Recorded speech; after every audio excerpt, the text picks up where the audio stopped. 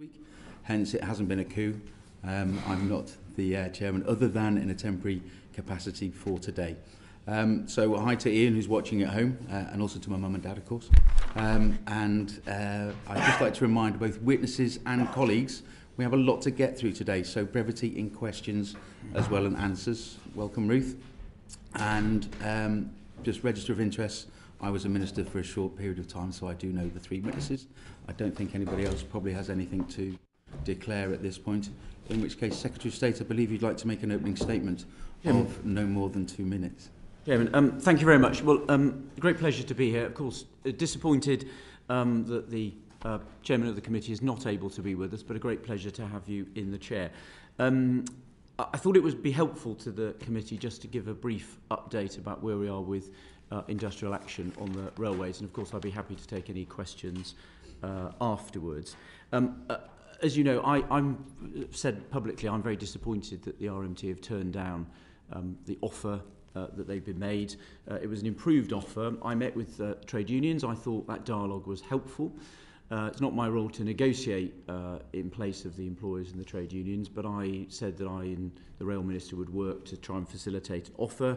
And I think it's not just a pay dispute, it's about reform of the rail industry. And in the context of the fact that the taxpayers have put £31 billion of support into the rail industry over the past 2 years, obviously driven by COVID and the fact that a significant number of passengers have not returned to the railways. That's equivalent to over £1,000 per household in the country and over £300,000 per rail worker. That is the context about why we need reform. It means that we protected the railway jobs. It also meant staff at DfT contracted railway companies were not furloughed, did not lose any pay during that period. And we've only seen about 80% of passenger numbers return to the railways. So I think we've got to have reform. I want a thriving, successful railway. That's the only way you protect those jobs in the long term.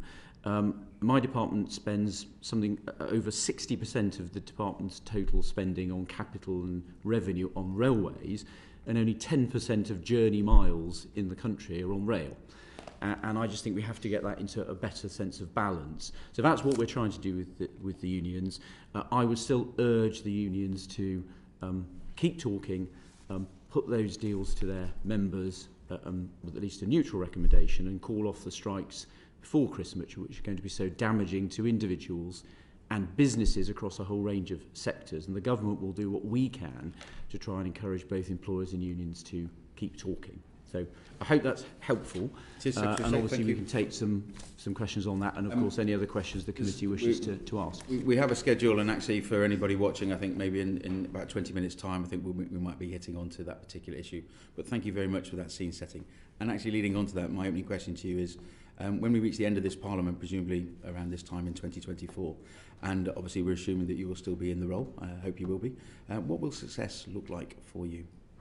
Well, I think if I step through the various areas, the most obvious one, and coming back to where I started, is getting the railway system, I think, on a sustainable position. There's been a massive impact from COVID in terms of the changed patterns of behaviour, the fact that commuter traffic is still only around 60% of what it was pre-pandemic, and I think because of what people are now able to do with technology and the change working patterns, I suspect that isn't going to come back. We've seen an increase in leisure travel, so I think the railways need to be more flexible. We need a proper 7-day railway where we don't depend on people coming to work voluntarily, and we need a sustainable long-term position for rail. So I think that would probably be the first thing I would say. But I'm also very conscious that the vast majority of journeys that people take are either on roads, or they're active travel, they're walking or cycling, or they're using buses locally. So I think it's also making sure that, as well as the inevitable conversations we have about rail, which are driven by the current position, the impact of the pandemic and what the department spends its money on, I'm very conscious we need to make sure we continue investing in roads. We have to obviously play our part in delivering our net zero ambitions in decarbonising transport across all of the modes. and ensuring we continue investing in roads, we continue investing in buses, and we make sure that we enable people to get around. I suppose the final thing is the government is very clear that we need to grow the economy, we need to improve economic growth, and I think the autumn statement and the fact that the Chancellor maintained our budgets, both capital and revenue, the government sees investment in transport as a way of driving growth in the economy. So I think all of those things is how I would measure whether we're successful. Thank you for the clarity there. Obviously, you were appointed actually on my birthday, 25th of October, so around about 6 weeks in the job. Just some brief answers, really, so there's no need for explanation, but what are your top 3 immediate priorities in the role after your first 6 weeks? So I think the first thing that's sort of been thrust into place, again, I won't go into it in detail because we'll come back to it, is obviously dealing with the situation on the railways, partly industrial action, and then connected to that, partly the lack of proper service delivery on some routes that people well know, on Avanti West Coast, on TPE. So those are issues which are raised with me both by colleagues and members of the public raised them as well, and you get asked about them perfectly understandably when I met with Northern Mayors as well. So that's been one. The second one, of course, I referred to the autumn statement, and whilst it was very welcome that we had our budgets confirmed, as with every department, we're obviously having to manage the impact of inflation, and so we're working through the settlement that we got in the autumn statement and how we're going to continue delivering our priorities, and that work is underway in the department, and I'm spending a considerable amount of time on that.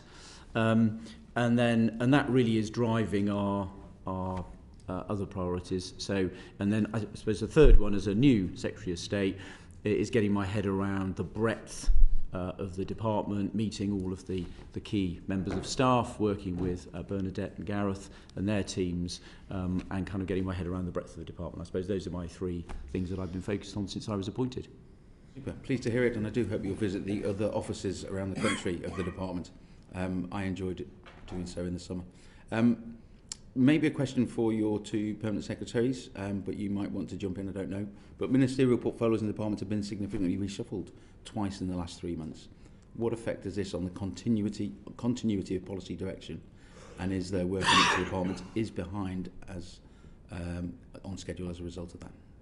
Well, look, it's clear that it's not been ideal that there's been so much change in ministers and portfolios. I mean, I think that's kind of goes without saying a bit. But I think actually I'm very fortunate. I think we've got a very strong ministerial team. Of course, this committee will be very familiar with the Rail Minister, your former chair. And I've also got a very good ministerial team. Baroness Vere remained as the sort of institutional memory or the continuity, but I think we've got a very strong team across the board. I've altered the portfolios and settled them, I think, to match people's skills. And I think, of course, the blessing of a very strong department at official level and the way our system works is, of course, even with change in the ministerial team, there's been a lot of continuity in obviously the work that officials have been carrying forward. And so actually, as when I've taken on previous ministerial roles, you come into the department, you're brought up to speed very quickly, but actually a lot of work goes on. And actually the department's been very good, I think, at identifying key decisions that needed to be taken, getting them in front of ministers. And I think we've managed to keep things going quite well. I don't know, Bernadette, whether you want to add anything. I would strongly agree with that. I mean, inevitably, when we've had a fairly extended period of uncertainty, really since the start of the leadership election in the summer, and then changes of ministers, that causes some sort of there are some decisions that absolutely need to be put in front of ministers, and that ministers need to be confident that they fully understand before they can take them. So there are some areas where we just need to recognise that changes in ministers will mean that we have to take that time and rightly allow new ministers with new portfolios to be comfortable with decision making. But we are a department, we are very focused on delivery through our arm's length bodies, we are very kind of operational in terms of dealing with disruption to the transport network. Those sorts of activities continue to proceed, and I think we are able to get on and do that delivery. And obviously, we've always made sure that when we've had a new Secretary of State and ministerial team, we get, as you say, we prioritise the key decisions, get them in front of ministers at the earliest possible date and keep cracking on. And I think we've been able to strike a good balance there. Dame Kelly. I don't know if to call you Dame Kelly or Bernadette, really. That's fine. Gareth, Mr Davis, anything to add to that, or shall I ask my next? Just to emphasise, I think what we do have is obviously the continuity of the civil service teams and structures behind that. So what that means is you're able to keep the institutional knowledge and expertise focused on areas, as Bernadette says, on, say, delivery of HS2, through to the transport decarbonisation plan, or managing some of the operational issues we faced at the start of summer. So that's been able to keep the sort of continuity as we brought new ministers up to speed and made sure they have the opportunity to shape and direct the department. Thank you. Final question from me for now. Departmental responses to a number of consultations across a variety of policy areas are outstanding.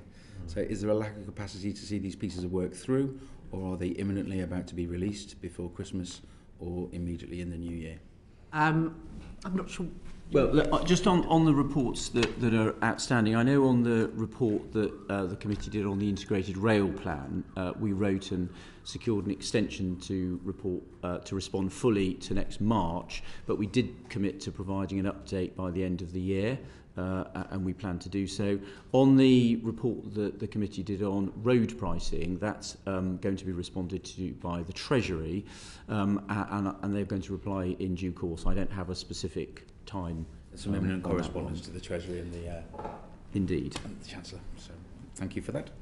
Ben. And one of the responses we're still waiting for is the one on pavement parking, which closed 2 years ago.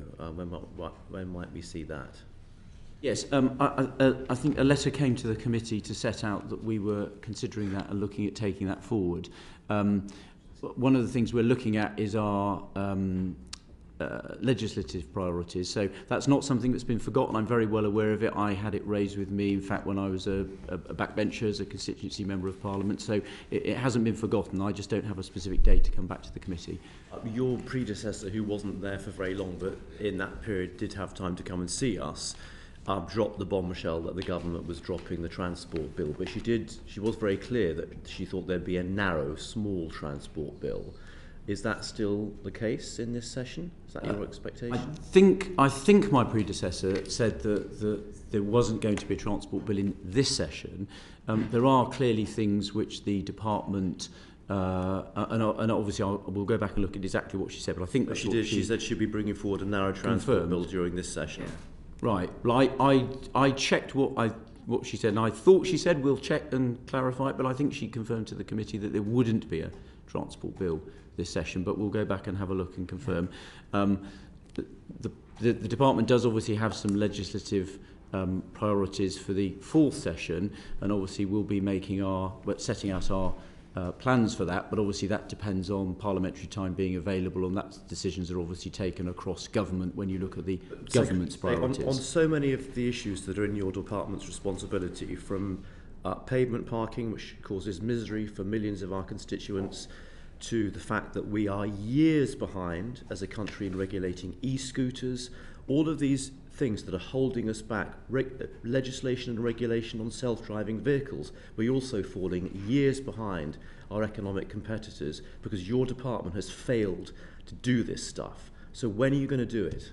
Well, I made it very clear, Mr. Bradshaw, we do have a number of things where we require legislation, but you know, as a very experienced parliamentarian who's also served in government, that decisions about the legislative programme for the fall session are not entirely for me. I will set out within government what I think are priorities for the department, and then the government as a whole will conclude about its priorities, and that will be set out in due course. But that isn't entirely a matter for me, much as I wish it were. But the department's clear about the things that we wish to prioritise, and the committee will have discussed that with my predecessor and her predecessor. But it's not within my gift to set out the legislative priorities for the full session. But we're very clear. All of the things that you said are things that I want to achieve, and we'll be making that case very strongly within government. What is it that's preventing the government as a whole legislating on these very important matters, meaning that we are being left behind as a country? Well, I think over the last couple of years, it's fairly obviously the legislative timetable for the entire parliamentary term has been rather transformed by events. I mean, COVID clearly had a massive impact on the government's entire programme. And obviously there are other things going on in the world which have meant that the government's had to take steps. The turmoil inside government itself and the constant chopping and changing of prime ministers and ministers, the inability to agree on a policy and then stick to it. You don't think that's got anything to do with it? No, certain things that you've mentioned there I don't think are things that have changed at all, but there have been changes in priorities. Let me just pick up one, for example. The government spent a lot of time since the beginning of the year. We've had the Vladimir Putin's war in Ukraine. That's necessitated a very significant amount of government funding, over £100 billion being spent on supporting energy prices, and a significant amount of government effort looking at supporting individuals. And there have been a lot of changes across government to deal with that transformation in the economy, and a lot of time taken up by ministers and in Parliament dealing with the consequences of that effect. That's not something that could have been predicted. And events have impacted on what the government's focused its time on. Are you prepared to commit to addressing those three issues? They're not huge issues, but they're issues that are of massive concern to our constituents that we've been waiting for years on: pavement parking, e-scooters and self-drive vehicles. Will this be done before the next election? Well, I'm very clear that those are priorities for my department, but you're a very experienced parliamentarian, and you know that I do not have the ability to promise specific legislation in the full session. I will make my case inside government. There are competing priorities for the government, and decisions will be taken collectively about our legislative priorities. But those things that you've mentioned are important priorities for me, and I will be making that case very strongly. Do you not see that it leaves the impression that the government as a whole, not you, because you fight for transport's interest, but the government as a whole really couldn't care less about transport in this country?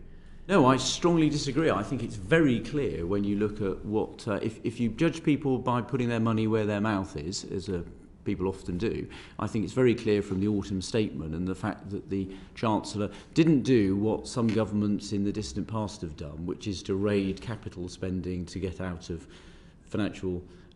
to plug gaps. Actually, we had our capital budget confirmed, and indeed capital budgets were confirmed across government, and our revenue budget was confirmed. So actually, I think the government's investing in transport very strongly. We've confirmed our investment in some very significant transport projects to grow the economy and to get the economy functioning better. So actually, I'd say the government was investing in transport and putting transport very highly. As far as legislation is concerned, there are competing priorities. There are lots of things that are important to our constituents across a range of factors, and the government has to weigh those up. I will be making the case very strongly for transport, but as you know, those decisions are taken collectively across government, and I want to get off on the right foot with the committee. I don't want to promise the committee things that I'm not able to deliver. Things that are entirely within my control, I can promise.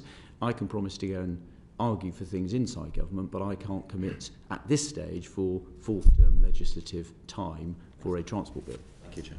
Thanks very much for that, Ben. Just because Ben has asked obviously some very searching questions, could we seek some clarification from you and your two colleagues, maybe with some written statement maybe that we could have that will give some clarification? I understand that it's very difficult for you in the department to say when legislation might well be coming forward, but that might just be helpful for all of us. And before, I know that Ruth's going to ask some questions. Yes, of course. Yes, absolutely. And I'll set out perhaps for the committee the legislation that we've currently got underway. There is some primary legislation which people may ask about, and other things that the department is working on. For example, we're going to have to spend a fair bit of time on retained EU legislation to meet the requirements that are set out in primary legislation. So if we set out perhaps what the department's currently working on, and we can set out some of the things that will need legislation in the future, if that will be helpful to the committee. It will be, thank you. Ruth?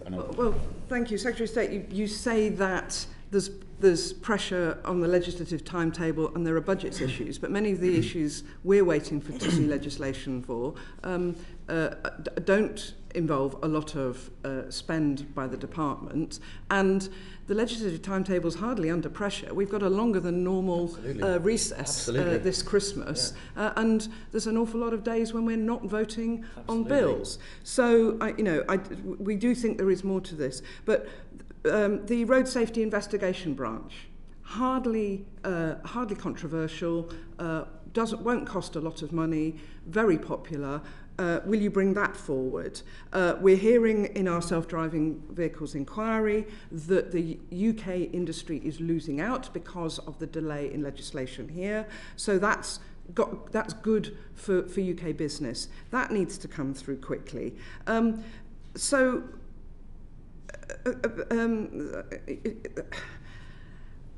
You say there's a lot of work to do, and certainly there is a lot of work that you will have to do to review the huge amount of EU retained law, as you said. But will the UK regulations be updated to world-leading standards, or are we going to go with a Rees-Mogg bonfire of regulations and bonfire of red tape in our attitude to vehicle safety, which is so important to so many?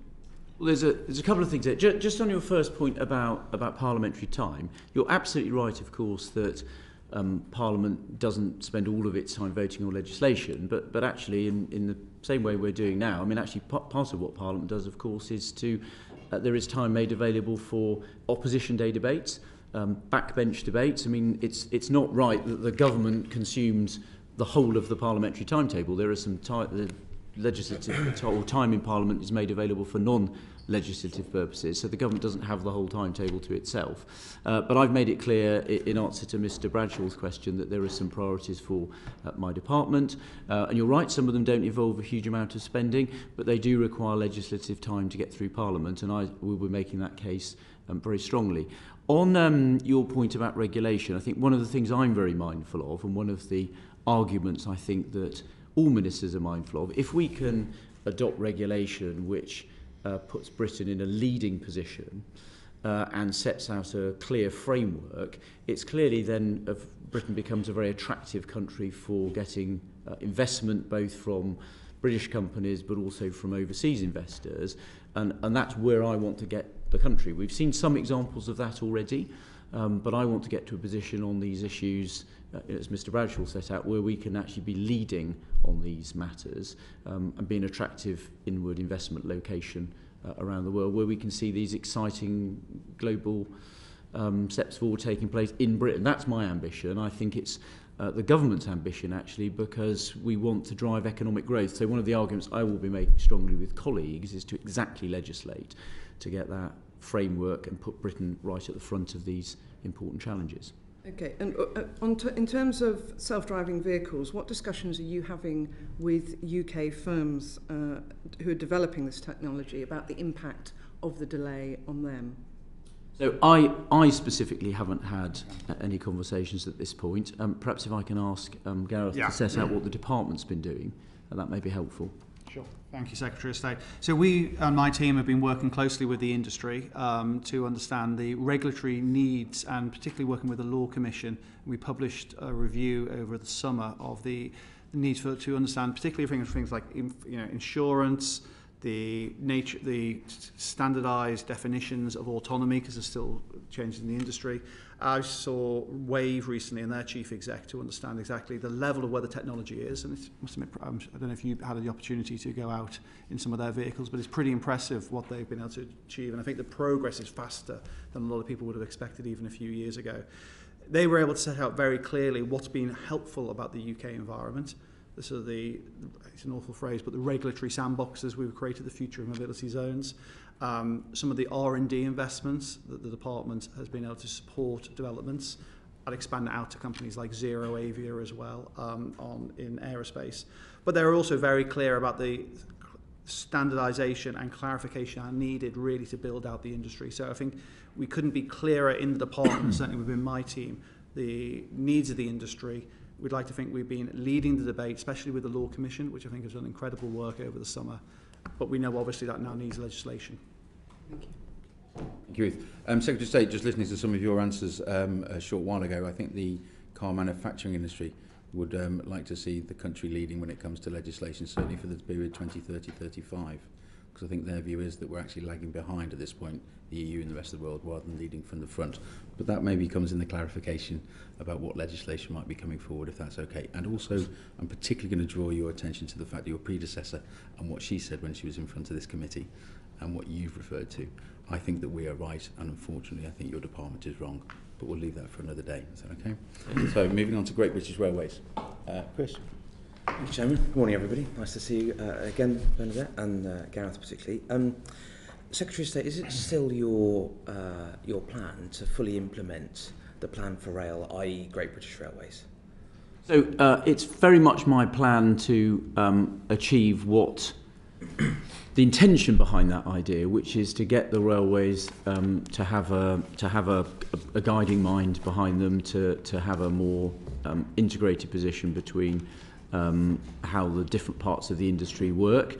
What I wanted to do was take some time. As you know, there are different views about how exactly we achieve that, not just outside Parliament, but also inside Parliament. So I wanted to take some time, not too much time, but I wanted to take some time to listen to those alternative views from some of those that have held the rail brief in the past and others. So I've started that work. I've spoken to Mr Williams, I've spoken to a number of colleagues who've got views on this matter, and I will, and talking to my colleague, the Rail Minister, and we'll reach some conclusions. So I haven't done yet, but I wanted to take some time to make sure we make the right decisions. What we're saying then is that the Great British Railways proposal as it stands currently is up in the air. Well, I'm taking some time to just reflect on it, and to make sure when we move forward that I'm entirely happy with what we're doing. And I know there are a range of views in Parliament, and I think it's important that I take some time to listen and bear those in mind before I make any final decisions. Given what we've just heard from you a little bit earlier about the ability to progress primary legislation, it feels as though that certainly in this session it's going to be impossible to fully implement GBR as has been set out, even though at our last session it was made clear to us that the legislation required to fully implement GBR would be relatively short and not complicated. Given that I think we are clear that legislative ability for primary legislation is not going to be possible in this session, what are actually the options available, and what realistically are you considering on changing? Well, I've obviously said in answer to Mr Bradshaw's question that we'll look at legislation for the fourth session, but there are of course things that we can do without legislation which we are continuing to work on. So we've made some commitments about rolling out contactless pay-as-you-go ticketing to more stations in the South East. That work is underway. We've already got the GBR transition team working, so we've already got some of the... Could I just come back to you on course. That? My understanding is that contactless travel and ticketing was contracted some time ago, and that's totally separate to this. There are, I understand, many hundreds of people working on GBR as it stands today at the taxpayer's expense. We're in this situation where clearly decisions need to be made very quickly, and I wonder whether you could just share with us when you're likely to make that very clear decision as to what extent GBR will be implemented. Well, we've already brought the transition team together, so it's already the case that we've got Network Rail and DFT teams working more closely together to look at how you align the business planning between track and train, which is one of the things that we need to do. So there's already a lot of bringing people together, working together, underway already, and I'll ask the Permanent Secretary to say a little bit more about that in a minute. There are things that you do need legislation for, and we'll be making that case. As I said, same answer I'm afraid as the one I gave Mr Bradshaw, which is I can't commit to doing that, but clearly there is work that can be done ahead of legislation, and of course a lot of planning can take place. And I'm on your final point before I ask the Permanent Secretary to comment. In terms of making a decision, I aim to do that at pace. But I do also just want to say, and given what I said in my opening remarks about the amount of resource that the department spends on rail, and the importance of rail, I want to make sure that we make the right decisions. And I think, given I've only been in this role a few weeks, I just want to take the time to get it right before we move ahead with it. Bernadette, did you just want to say a bit about the work that's underway? Absolutely. So we had this discussion, of course, Mr. Loader, at the last hearing as well. And I think I did confirm then that legislation would be relatively short as and when it's brought forward. And as we discussed then, there are some things which you require legislation in order to change fundamentally, including who is the formal franchising authority. However, as the Secretary of State has indicated, a great deal of the sort of purpose and sort of intent of rail reform set out in the white paper can be taken forward without legislation. Steps to improve and roll out, extend flexible ticketing, steps to drive workforce reform, other measures to just ensure that the railway is operating more effectively and efficiently in the interests of taxpayers and passengers. There are many things that don't require legislation, and colleagues in my department, in Network Rail, etc., and in the industry are working together to drive those improvements as far and as effectively as we can, with or without legislation. So that work does indeed continue. Thank you. My understanding is the only thing that's really required in legislative terms is the franchising authority change. Yeah, which I referred to. That's correct. So given that this process started, if I recall correctly, back in 2017, under the then Secretary of State, the member for Epsom and Ewell, we are some 5 years down the line. Given we have many hundreds of people working on this at considerable expense, do you have a timeline to which you are working for certain milestones to be delivered, even if it's not the full suite of the original proposal? Yes, there are still plans within the department for taking forward the various work streams that I've described that don't require legislation. And obviously we will work with the Secretary of State and under his direction to ensure those are taken forward in a way that he is satisfied is right. Yeah, thank you. The Rail Network Enhancements Plan, the RNEP, could you tell us when we're going to see that, please?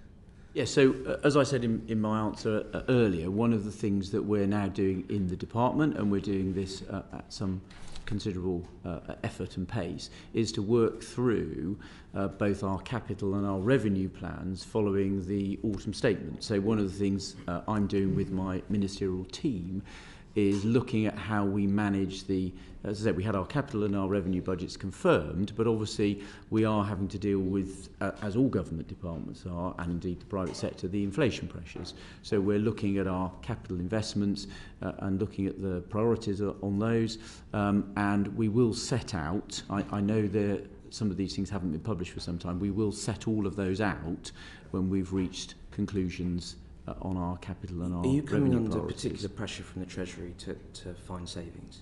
No, well, as I said, our budgets were confirmed in cash terms, but of course there are significant inflation priorities that we have to manage, and we're working through those priorities now with my ministerial team across all of the areas of capital expenditure and all the areas of revenue. As I said, the information in terms of our total expenditure was set out at the autumn statement, and those numbers are as they were set out in the spending review, but there are some priorities that we need to adjust.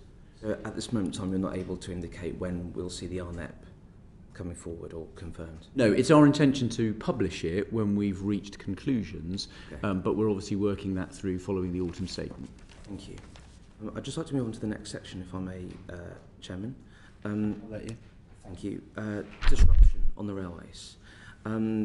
Secretary of State, your predecessor sent us a letter on the 20th of October. When I say sent us, I don't mean the committee, I mean members of Parliament, outlining the Transport Strikes Minimum Service Levels Bill and the intentions. Could you tell us when we can expect the second reading of that to come forward to the House of Commons? Yes, so as you know, and from the way that letter was set out, the bill has been introduced in Parliament. It hasn't yet had a second reading. I can't give the committee a specific time on that. I would just say, as I've said publicly on that, that may well be, that legislation, lead to an improvement in the medium to long term. But of course, that legislation, however fast it's progressed, given that it's got to go through both the House of Commons and the House of Lords, is not a solution to dealing with the industrial action we see at the moment. The other thing I would say is, whilst that legislation may well improve the service that passengers receive on strike days, I think my priority is to try and ensure that we can resolve the industrial dispute so that passengers don't have strike days, rather than achieving... That's how you get better service to passengers, is to resolve the disputes rather than have slightly better service on strike days. I should declare, Chairman, I apologise, as a former member of the RMT and a former employee of the railways, I'm sorry I didn't do that. Duly accepted, and you're admonished. So, are we then saying that that legislation actually has little value at all? No, I'm saying that if it's not going to affect the situation today, and particularly the coming weeks, because we're seeing considerable strike action, is that bill actually valuable? So I'm saying that bill, two things, I think, but both of those things are true. The bill absolutely may well contribute value in the future, but it's clearly, given that it would have to go through Parliament, if you look at the way the bill's drafted, there then has to be some agreement and some secondary legislation, and quite a bit of work has to take place even when the bill's on the statute book. It's clearly not going to be something that's going to help with the industrial action that we face today. And one of the reasons, as I set out in my opening statement, why I felt it important to meet with the trade union leaders and to try and help facilitate, working with the Rail Minister, better talks between both sides, the employers and the unions, is to try and get us to a resolution of the present industrial dispute, conscious that it's going to lead to terrible inconvenience for passengers. There are many, many millions of people who are adversely affected by these strikes. We have here in Parliament, when necessary, pushed through legislation quite quickly, and it can be done. Is it no longer the government's intention to push this through rapidly, and are they reconsidering it? So, you're right. Usually legislation that is pushed through rapidly tends to have to be pushed through when there's cross-party agreement on that legislation, and there's and that I don't think is the case here. But look, it is my firm intention to try and get to a position where we can resolve the industrial dispute. You're absolutely right. It's going to cause enormous inconvenience for passengers, particularly over Christmas. It's also going to create tremendous inconvenience for many businesses, and I'm very conscious, for example, with the hospitality industry, whose last couple of Christmas periods have suffered tremendously because of COVID. This was going to be the first Christmas period, which is very busy for the industry, that they were going to be able to trade normally, and I'm very disappointed that they're going to be damaged, which is why I call on the unions even at this stage to call off those strikes at Christmas. But all I'm saying is the legislation isn't going to be a solution to the industrial dispute today. I'm going to get kicking for time, but I just wanted to finally ask you then, given you met with the unions only last week, and the RMT particularly has continued to call for more strikes, is there real value in the meetings that you have with union leaders if they're just going to continue to call for strike action? Well, look, I always think it's better to keep talking than not talking. It's always good to have those channels of communication. I found the meetings that they were constructive meetings. I think the government did what we said we were going to do. We said we would help facilitate communication between unions and employers, and actually following my meeting, the employers made a revised offer, which I think most people looking at it, given that it involves a reasonable fair pay settlement, protection against compulsory redundancies for a period, but it does insist on necessary workforce reform. I think most people would think that was fair. One trade union is putting that deal, the Network Rail deal, to its members with a recommendation to accept. That's what I would hope the RMT would do, even at this stage, looking at the inconvenience that they're going to cause to passengers and businesses. But I think keeping those channels of communication open is a good thing, rather than the opposite. And just before I hand over to Jack to ask you about some of the issues in the north, it's our understanding that the department offered a derogation which was taken to South Eastern Railway and South Western Railway about its timetable changes. Could you tell us maybe why that is and whether or not they will continue, their derogations going forward will continue? So I think the derogation you're talking about is about whether there was consultation about that. I may just ask the Permanent Secretary to comment on that, since that was a decision taken before I was in the department. It was, I think, the case that previous ministers concluded that some timetable changes should not be formally consulted upon. So I think your question is accurate. The question is, will that continue? Are you going to continue to change the timetables without consultation? I think that will be a matter for ministers, current ministers.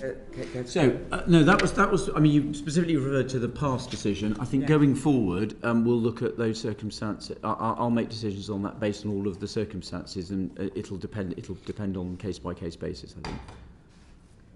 Thank you, Chris. Before we come to Jack, I'm going to come to Graham. But before we come to Graham, just got 2 quick fire questions for you. Of course. Your predecessor told us you plan to review and consult on ticket offices imminently. Is that still the department's plan? It is still the case that we are looking at the way ticket offices operate. One of the things we're talking to the trade unions, part of the discussions, is about reforming the way they work. Very few people now, there's only about 12%, I think, of ticket purchases are done in ticket offices. One of the frustrations is you've got staff who are then in those ticket offices not actually able to be used front of house to serve passengers. So one of the things that the employers are talking to unions about is having those staff retrained, able to come out of the ticket offices and provide services to customers. But 12% is still 1/8 of the population. That might be elderly population who like dealing in cash. Yes, it is. No, and we absolutely want to make sure that those people that want to deal in cash and need to engage physically with purchasing tickets are still able to.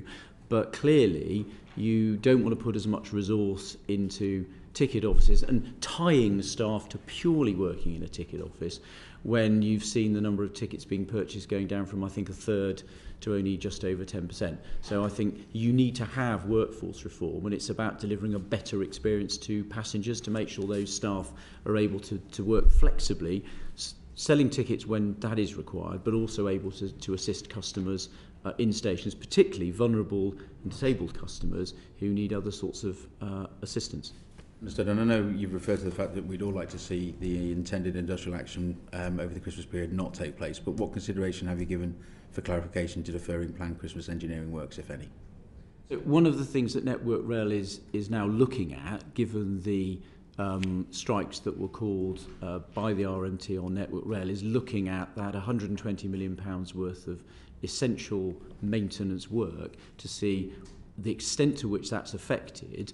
And of course, even though that may not impact passenger services, it absolutely will affect the reliability of the railway. And of course, it's done at Christmas, because although I recognise it sometimes causes inconvenience to people at Christmas, it is done then because that is the least busy time to do it. If that work isn't done at the Christmas period, it means it will have to be done at other times of the year, which will cause more inconvenience to passengers. So Network Rail is working through what changes it may have to take place with its engineering work in response to the strike action that's been called by the RMT.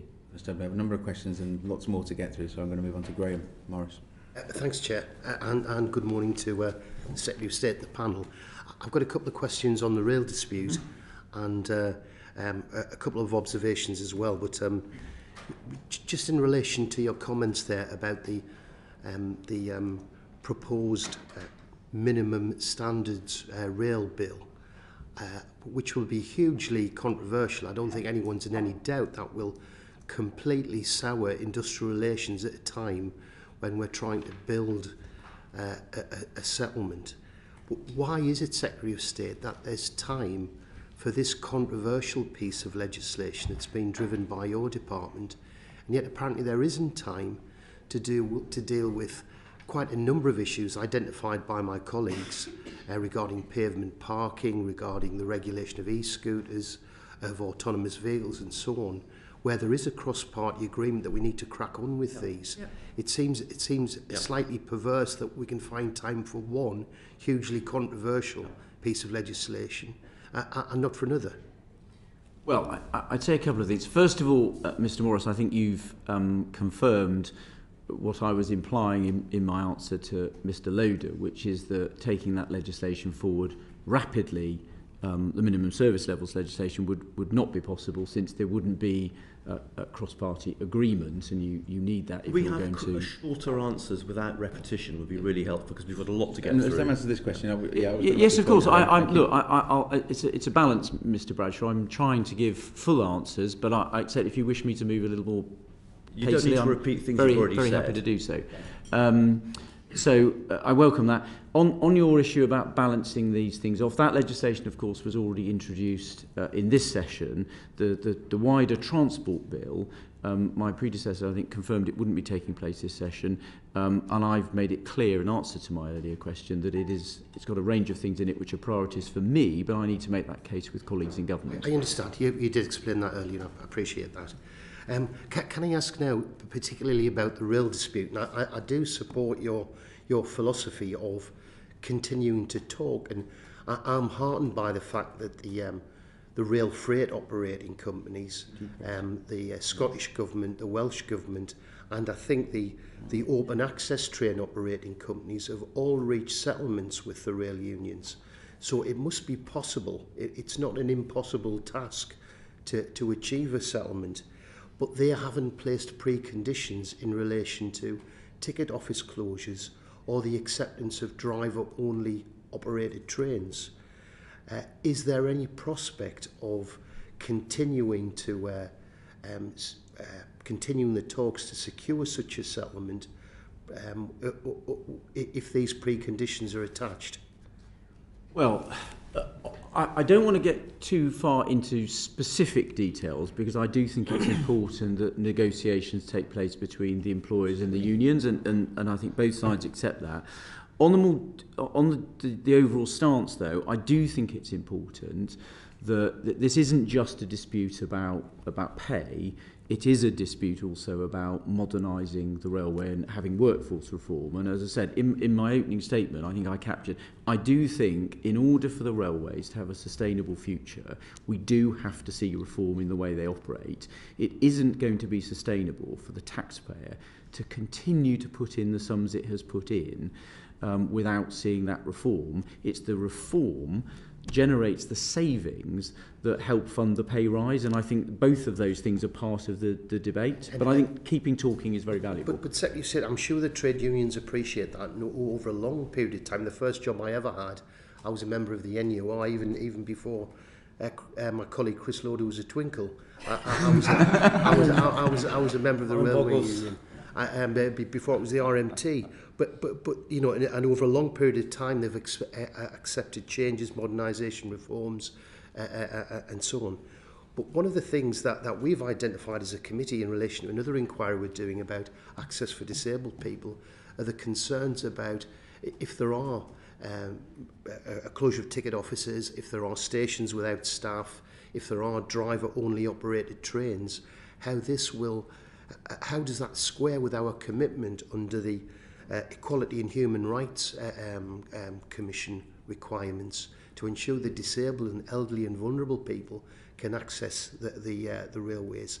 And is that not a factor in your negotiations? Is a more gradual approach not more likely to be beneficial? Because we'll have to address these legal considerations, won't we? Brevity. Sorry. Yes, look, look, on the general point, I do want to make sure the railways are very accessible. You may well know in my ministerial history, I was the Minister for Disabled People. I take this very seriously. It's one of the reasons in setting out portfolios for my ministerial team, I've made sure everyone has a responsibility to deliver accessible transport. So part of the reason, what all the government said is that we need to see that reform. It is important that the detail of that reform, how you deliver it, the timescale over which you deliver it, and the flexibility of the staff and making sure there's proper service for customers is very important. That's why the detail needs to be hammered out between the employers, both on the points you're talking about, the train operating companies, and the unions. The detail needs to be hammered out, but I think the principle of reform is very valuable. You know, in answer to my question on ticket office, I made the point, you don't want people tied to sitting behind a desk not serving very many customers. I want them to be able to also to serve customers in the station. The detail of how that works is for the unions and the employers to hammer out between them, which is why I want to see them continuing to talk to reach an agreement that they feel that the unions can then recommend to their members.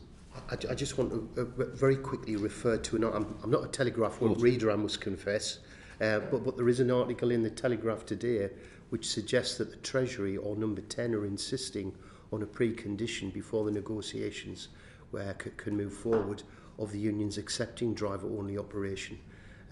I don't know what the time frame is or if that's just in principle, but are you in a position to confirm or deny that report's correct? Well, I haven't seen the report, so I can't really comment on it. I haven't seen it. On the specific point about driver-only operation, we've obviously seen that on quite a significant part of the railway already, so I don't think there's an in-principle objection to it. I know that it is controversial, but it's something that exists on the railways already. In terms of what I want to see, I want the two sides to continue talking. The government has facilitated. I was asked to facilitate an improved offer. It was made clear to me when I met Mr Lynch that on the train operating side there hadn't been an offer. There now has been an offer. I would urge the two sides to continue talking, the unions to call off the strikes. I think that's the right thing for passengers, and I think it's also the right thing for the We've heard that message countless times. There's a front page splash in the Daily Telegraph on Monday alleged that Number 10 had intervened and put driver-only trains on the table. Excuse me, Chair, this is really important. The Secretary of State is getting away with that without answering the question. You said I was coming after Graham. You said I was coming after Graham. Jack's been waiting very patiently to ask questions. I will come back you in. ask your question, I will come back in. And Secretary of State, if you'll answer it, then we'll move to Jack. You can't claim you didn't see the splash on Monday in the Daily Telegraph claiming Number 10 at the last minute has added driver-only trains as an issue to this dispute. Was that report incorrect? Well, I was specifically talking, Mr Morris asked me a question about a report today, which I haven't seen. It was on Monday. On the general The Secretary of State, did you not see this report, and is it true? No, I've been very clear that we've...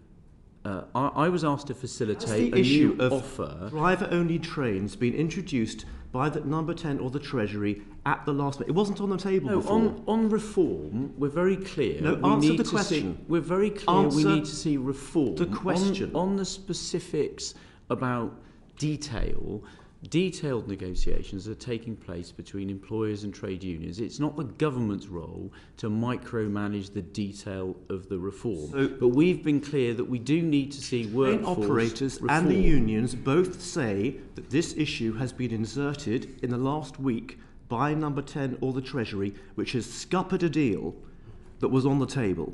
Well, that is what both the train operators and the unions just have told on that us. point about scuppering a deal, when that was already on the table, when I met Mr Lynch, he made it very clear to me that he hadn't had an offer on the train operating side of the house. There had been an offer on Network Rail.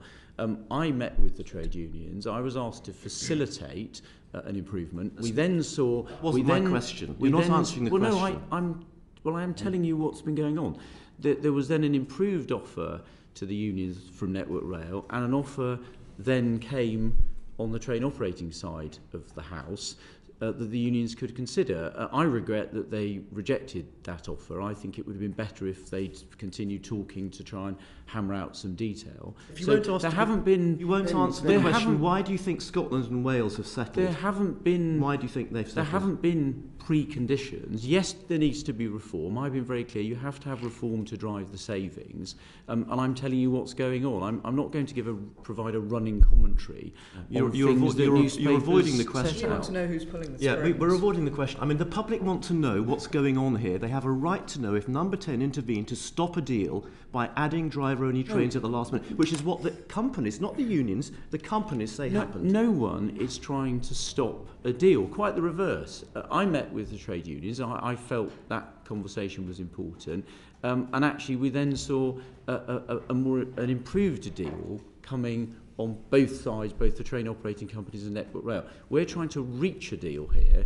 It's the trade unions that have rejected, or the RMT that's rejected. I think that's regrettable, and I've said it's very disappointing from the point of view of passengers. I'm very clear. I want to see a deal reached I think we've could have avoided the Christmas chaos. Number 10 have now guaranteed Christmas chaos. We've made a fair and reasonable... It's not even answering the question. It's not even Ben, trying to everybody answer the can question, watch, Ben. and the record will show you've asked your questions. The Secretary of I'm State has answering answered. The public will have seen you haven't answered the question. Answering Thank you, the Ben. question, you might not like the answer, but there is a fair and reasonable offer on the table, and I think it's regrettable that the RMT is going ahead with strikes rather than putting that offer to its members. Thank you, Ben. Secretary of State, we're moving on a little bit behind time, but Jack, thank you very much for your patience. The floor is yours. Thank you, Chair. And firstly, why is it that rail services are particularly so bad in the north and parts of the Midlands? Well, the reason for the recent downturn in performance is largely, not entirely, but largely to do with the fact that there's been two issues, I think. Partly there's been a driver shortage, which occurred as a result of the pandemic and the fact that there was a lack of driver training. So that's been one of the causes.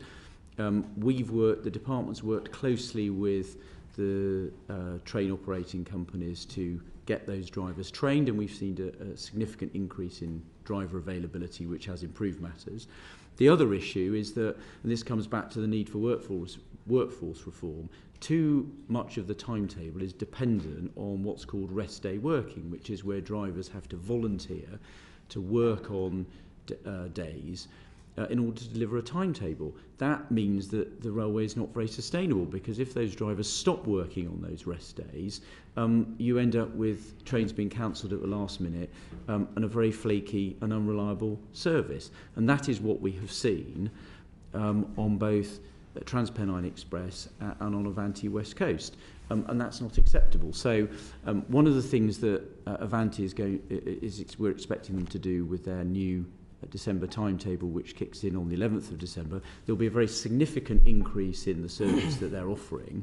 The only tragedy for passengers, and I heard this loud and clear when I met with Northern Mayors last week, the tragedy is because of the industrial action, that improved timetable, which would both have more services, more reliably delivered, passengers are not going to see the benefit of that, because almost as soon as that new timetable kicks in, there's going to be a set of national industrial action. So again, another reason why I hope it stops. So part of the reason why we need workforce reform is to get rid of this reliance on rest day working, to have a proper 7-day railway, so that we have a reliable service for all of those people that need a reliable train service, whether it's to get to work, to see members of their family, or to do all the important things that they have to do. And I think that would help secure the long-term future of the railway. As you've suggested, Avanti are proposing to increase their number of trains every day from 180 to 264. Do you have any confidence that they'll be able to actually run those trains? Well, let me just put aside, and I'll try to keep Mr. Bradshaw happy, not repeat myself, putting aside industrial action, if the industrial action wasn't taking place, then I do think they would be able to deliver that. There has been a significant number of new drivers. I think they're able to deliver that timetable. Previously, I was promised in October that we would see, with the September changes to the timetable, that we would see near enough return of full services, and that failed to materialise. So we have been here and seen this before, haven't we? So why should we now assume that from December to the December timetable changes, that we are actually going to see all of these trains being restored? Well, let me answer that first, and then I may just ask Bernadette to comment on the previous implementation. So we've been working very closely with the department, with the company, to test, the drivers that they have available, the robustness of whether we think they can deliver that timetable. We think they can. As I said, the difficulty is, and I'm very clear, I want to hold Avanti to account to deliver the services that they've promised for passengers. One of the difficulties is I can hold them to account for things they can control. The thing that's going to stop me being able to do that is the industrial action, because they're going to perfectly reasonably be able to turn around if they don't deliver that timetable and point to the industrial action. So I want a period where we don't have industrial action, where we can hold them to account. They've made some clear commitments. We think they can deliver those commitments, and I want to see them deliver those for passengers. But they're clearly not going to deliver those commitments if 2 days after they roll out the new timetable, we see 4 days of industrial action. And Bernadette, do you want to just comment on Mr Brereton's perfectly reasonable point on the September timetable? Indeed, and I think, in fairness, I think we are stress testing these plans, recognising that sort of over-promising and under-delivering only sort of exacerbates the frustration that passengers and people feel about services. I think a lot more work has been done now to deal with the backlog of driver training and to reduce the reliance on rest day working, which is why we believe this should be a more deliverable now proposition. And I think lessons have been learned by the company, and certainly my department working with the company to ensure that is the case. As the Secretary of State rightly says, industrial action will prevent those service levels from being delivered. There is also an ongoing, I think, issue which I know the company is working hard with ASLEF on to ensure that ASLEF is cooperating on rosters as well. So it is also dependent upon that. So, but as I say, certainly my department has been working closely with Avanti to make sure that this new timetable is one which they can effectively deliver. Avanti's services have seen, in terms of the number of trains on time, has been less than half. So, you know, the previous Secretary of State didn't take the contract off Avanti. Do you think that decision was a mistake? So, look, I've had quite strong opinions expressed to me both by colleagues in Parliament and also when I met the Northern Mayors last week about what they think should happen to the contract, and I asked them, for example, to write to me to set out their views with the evidence. I'm focused on delivering better services for passengers.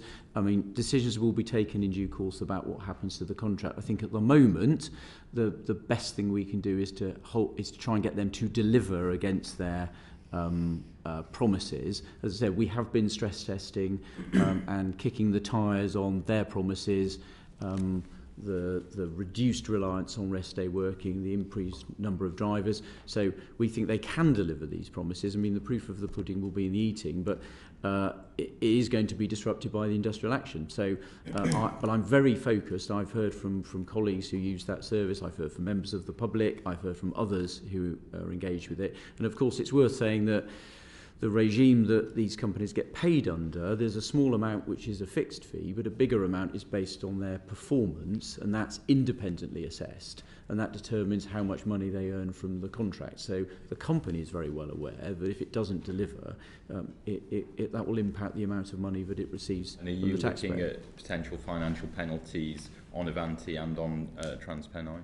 Well, the way the contract is set up, there's a 0.5% is a fixed fee, but 1.5% of the fee is based on their performance, and that's independently assessed. So if they don't deliver the things they say they're going to deliver, then that will materially impact the fee they get from the department for running those services. So they're very well aware of that, and I'm very well aware of the service at the moment is simply not acceptable for customers who aren't able to rely on it at the moment. And I'm very clear, if we're going to have a long-term future for the railway, we need a reliable service that passengers can count on in every part of the country. Many passengers have been impacted by very short-term changes as well, less than 48 hours in some cases of timetable changes, tickets not being available for sale at all in some cases. So have you looked at the wider implications of this, you know, the social, the economic implications of this decision because of how short-term and how significant the impacts have been on passengers?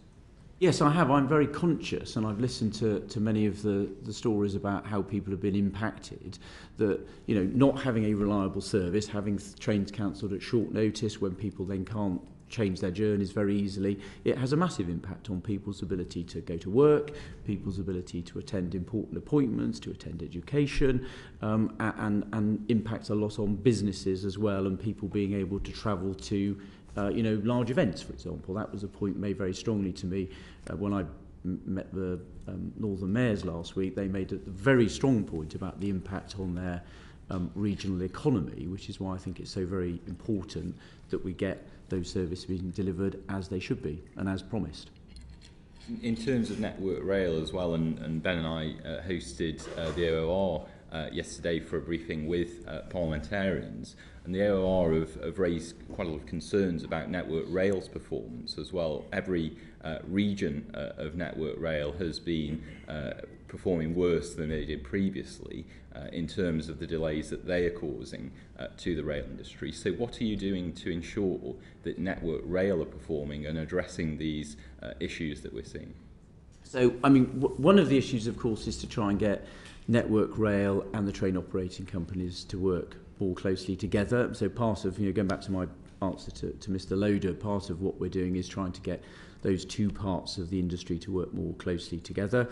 And I'm very conscious that we need to reduce the impact. And it's part of the reason why it's going to be disappointing that we don't get as much of the maintenance work done over the Christmas period, because you need to do it when the railway is less busy so that you have a more reliable railway.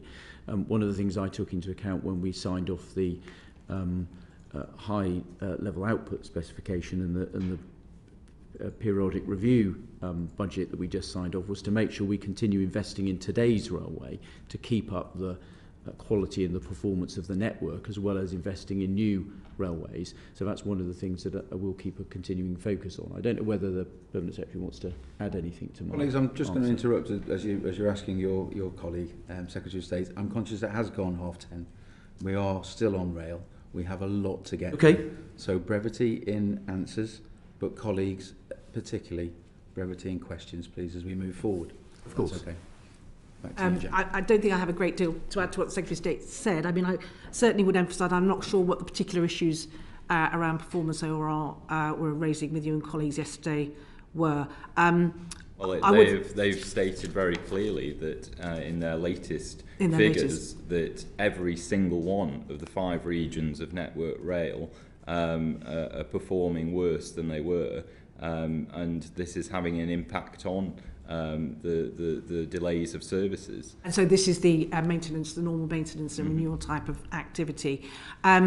So first thing I would say is there has been an absolute transformation already in the way that Network Rail works with operators over recent years, and that is continuing. I can certainly remember when I was first involved in rail, Network Rail and operators were sort of often warring factions, and I think there is now enormous cooperation and joint planning of things like works to minimise disruption. And generally speaking, I think NR performs very, very much better than it has historically in those areas.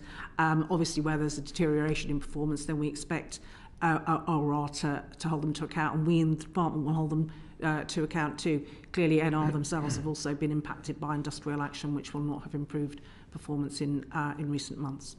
What are you doing to try and get Network Rail to work more collaboratively with local partners, with other organisations? Because we've seen, as Secretary of State knows, some serious problems with trying to deliver our Transforming Cities Fund investment in Stoke-on-Trent. What are you doing to make sure that Network Rail are obliged to work with local authorities, with other local key stakeholders to actually deliver the public transport improvements that we need to see?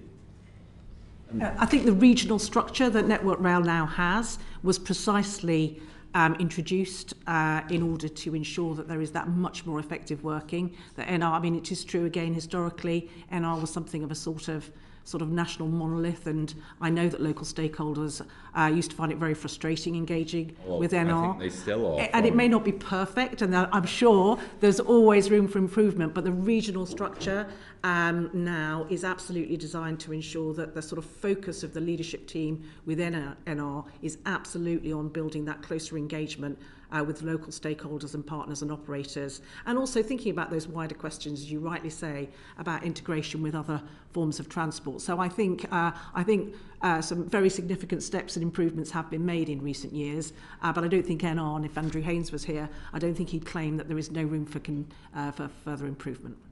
I want to move on now to discuss a bit about rail infrastructure, and particularly around Northern Powerhouse Rail and the proposals for Northern Powerhouse Rail. And the option 1 was selected by the government, and but Transport for North least preferred option.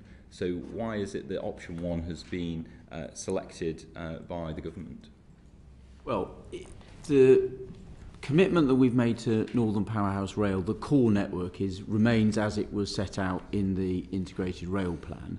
and the Chancellor confirmed one of the first questions I got asked, this was one of the first sets of questions I got asked when I was appointed to this role. The Chancellor's confirmed that we're committed to delivering the core Northern Powerhouse Rail network. Clearly, I have already, found in this job there are lots of people with views about how we do that, exactly how we lay it out.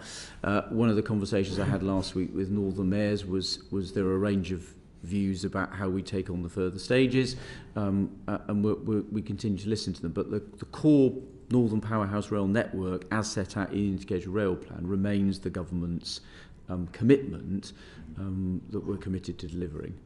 Are you still undertaking work to reappraise options for Northern Powerhouse Rail? So we're looking at, we've set out what we're planning on doing. There are things we are going to continue to look at. So the Prime Minister made some commitments about how we deliver high-speed services to Bradford, and we shall continue looking at how we do that. So there are still things that we're looking at, but the core network is the commitment that we've set out in the Integrated Rail Plan, and that remains. So you haven't got a firm option yet, then? Well,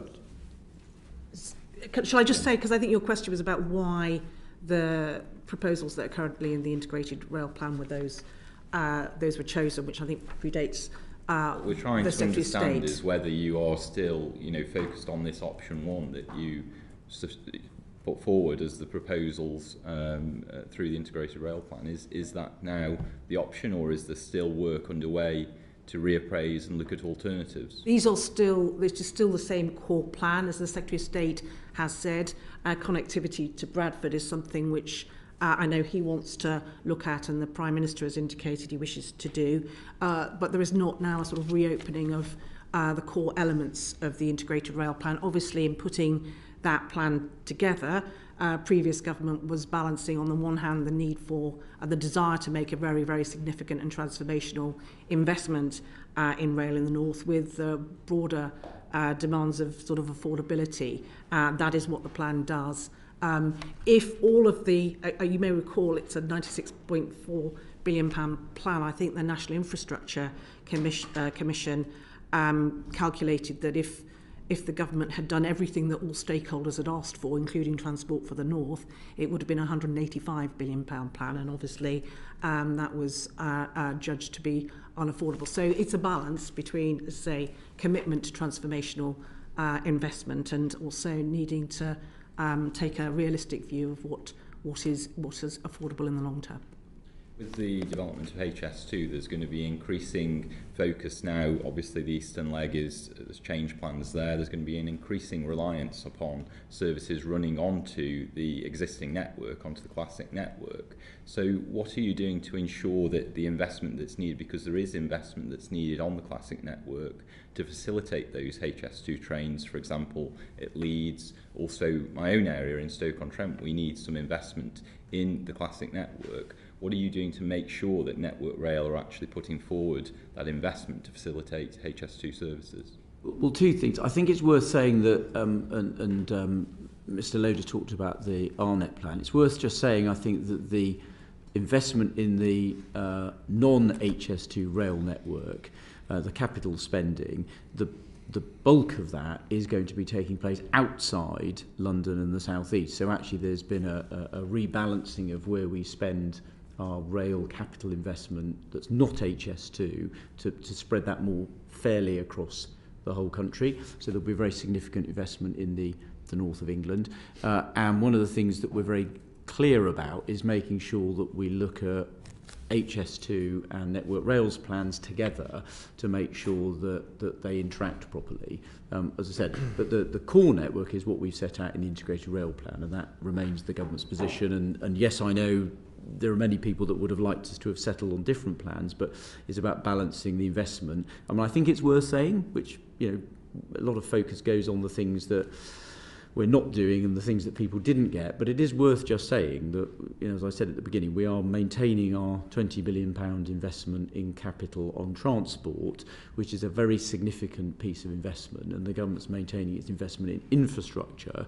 So I would continue to argue that it's a very significant driver of economic growth and a very significant commitment to all parts of the UK from this government on transport. The final question I just wanted to ask relates to that, and it's about the methodology that's used to assess projects. And there are a lot of concerns about this that have been raised previously about how it's able to fully capture the benefits, particularly for those areas where levelling up is more important, and capture those the ability of that growth potential. Are you concerned, and do you think that the department have still got this right in terms of the methodology that is being used, and that this will deliver on the levelling up aspirations of the government?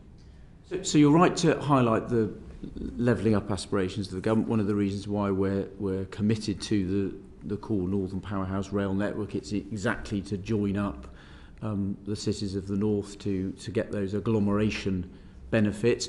I think the department's got, from my experience of it so far, the department I think has got a very good team of analysts who try and pull all of this information together to try and weigh up and balance all of these projects.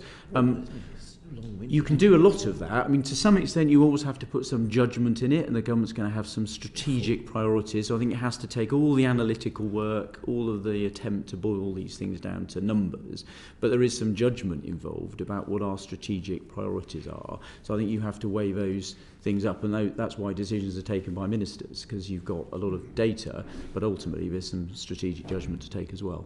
Can I just add a word on this? I know the department's kind of analytical modelling and our transport appraisal methodology is often challenged. Just to say, firstly, we are constantly seeking to improve and evaluate. I think it is actually a very good analytical set of tools. It is very important. It's something we value and put a lot of effort into in the department. We're constantly seeking to improve it. Already within our modelling, we are very conscious and we explicitly identify the fact there are always going to be wider impacts which cannot be quantified. And that is very much a part of our decision-making process, to acknowledge and recognise those wider impacts. As the Secretary of State has indicated, what the government is also now doing is putting more weight on the strategic case alongside a sort of standard business case in making the decisions that it does about these investments. And I do think, particularly for these very large, long-term and transformational investments, that's a very important sort of evolution of how we think about these things. Thank you, Jack. Before I go on to Greg Smith, who's asking the next round of questions, I'm just going to warn the witnesses, if you do answer in a very elongated fashion, I will cut you off and ask your questioner to ask the next question. Is that okay? We have a lot to get through. Greg. Thank you, Chairman. Secretary of State, the autumn statement made a big commitment on East-West Rail. What is your understanding of what that actually means? Is that the whole project as it was originally conceived, including the Aylesbury Spur, or just Oxford through to Cambridge? So the overall commitment that Chancellor made, I think, was to set a very clear impression, given that he'd confirmed the overall spending, that the government was still committed to that project. And I think he set out subsequently, that's the whole line from Oxford to Cambridge. On your specific question, I'm either going to ask the Permanent Secretary to comment on that, or I'm afraid I'm going to have to write to you on the detail of that. I recognise the complexity of these things and the planning implications, and I don't want to get them wrong. I don't know whether Bernadette wants to add anything on the Aylesbury Spur. I think it is safer to write. I mean, at the moment... Fine then, thank you very much, Greg. Thank you. Okay. Is it still the intention to launch the first part of East-West Rail, which is very nearly built, on diesel-only rolling stock? I don't know the answer to that question. I think we are looking at the question of the diesel and electrification still in relation to East-West Rail, and there are quite a number of decisions yet to be taken on how that will work.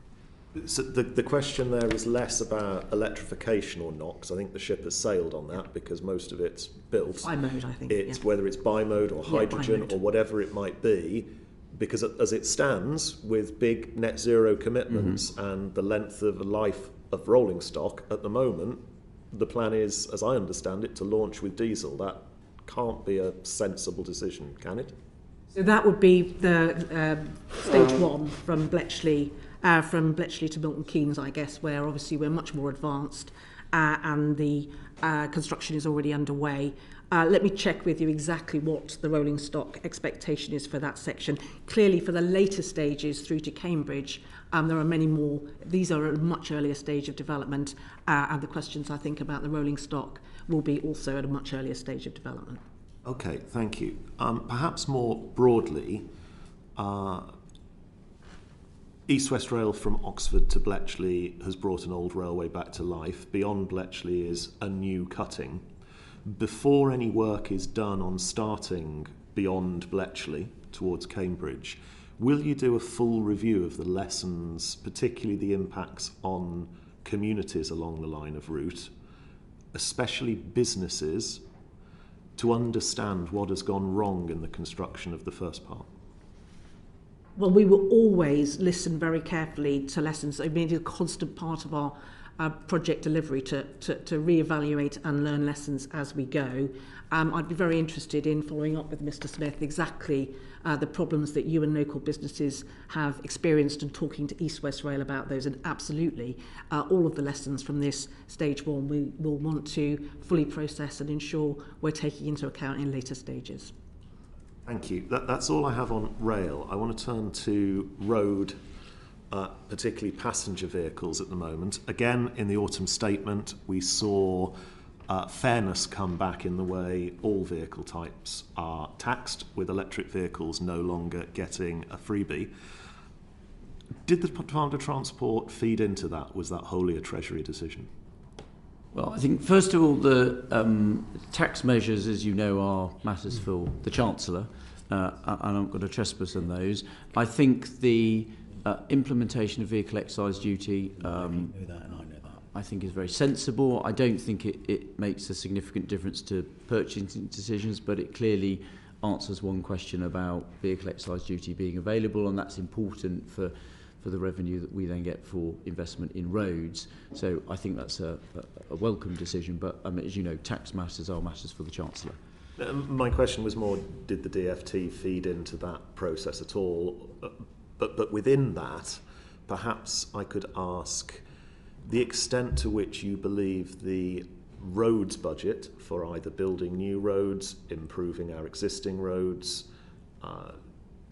getting money to councils to manage the roads they run will go up as a result of more vehicles paying vehicle excise duty? Well, I think, as I said in answer to the question earlier on the autumn statement, I'm very pleased that we got our spending review budgets confirmed.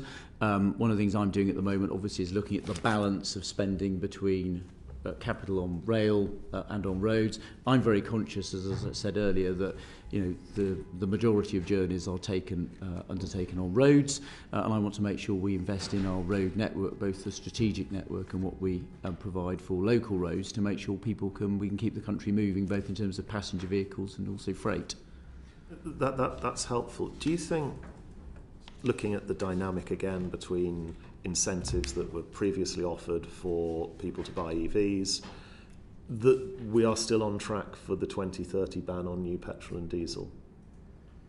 I do, as you know, but part of the challenge about how you deploy public money is to do it in a way that gets us to a model where the private sector can then take over. So, the initial incentives we put in place for electric vehicles actually have done their work, and we're seeing a very significant uptake in electric vehicles as far as passenger cars are confirmed.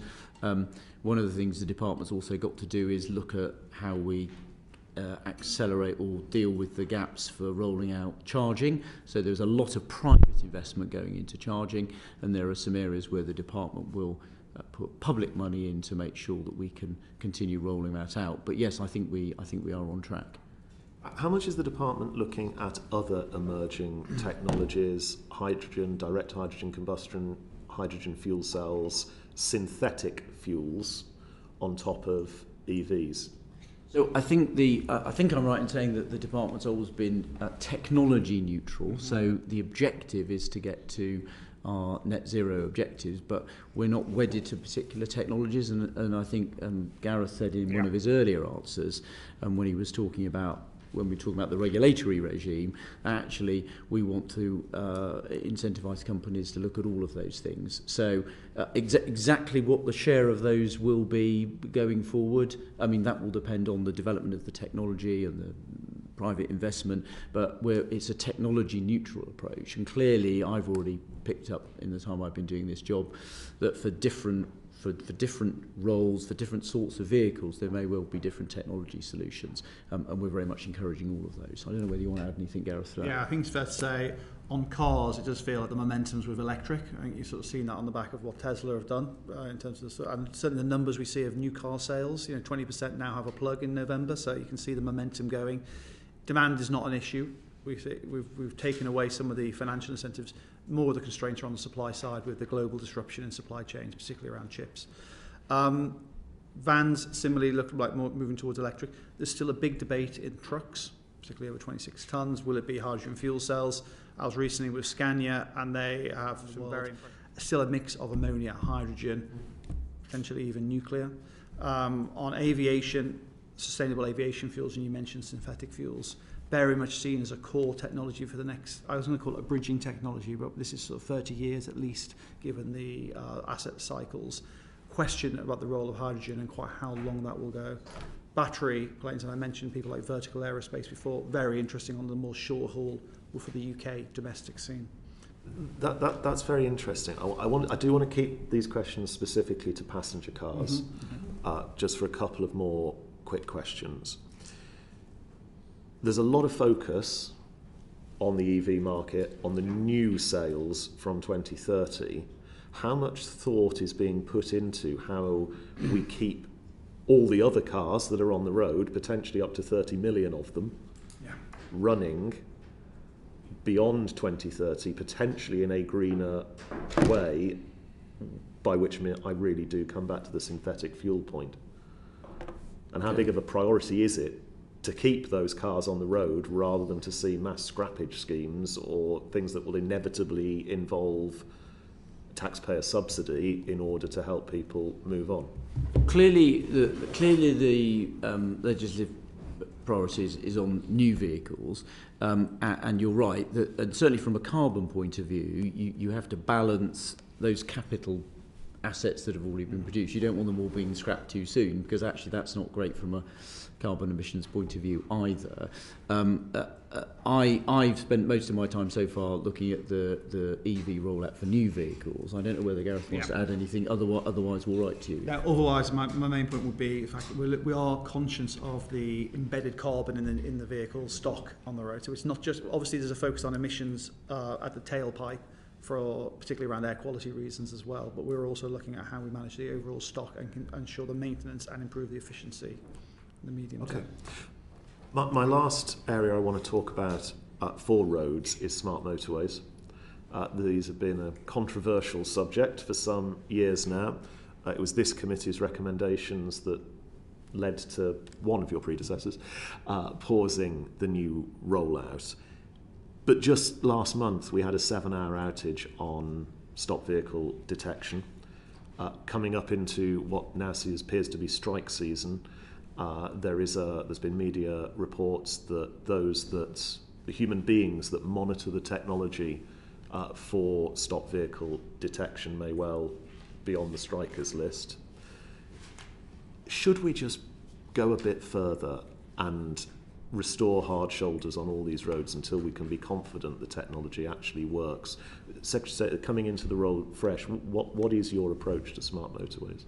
So, first of all, I think it's worth saying that I think the committee did a very good job, I think, on the work that it did. It certainly was stuff that I paid attention to before I came into this role. I think the commitment that my predecessors made, I think, still stands, which is about pausing the rollout of the various types of smart motorways until we've collected a larger series of data. So that position hasn't changed. I think that's the position I'm comfortable with maintaining. On your specific point. I'll set out what I think the position is, and no doubt Bernadette will correct me. On National Highways staff, those involved in monitoring all of our road network, you're right that there have been strikes announced. I think the number of staff in National Highways who are members of the trade union who may well be striking is a relatively small number. One of the things the department's very experienced in is managing those operational issues and focusing resources on the most important areas.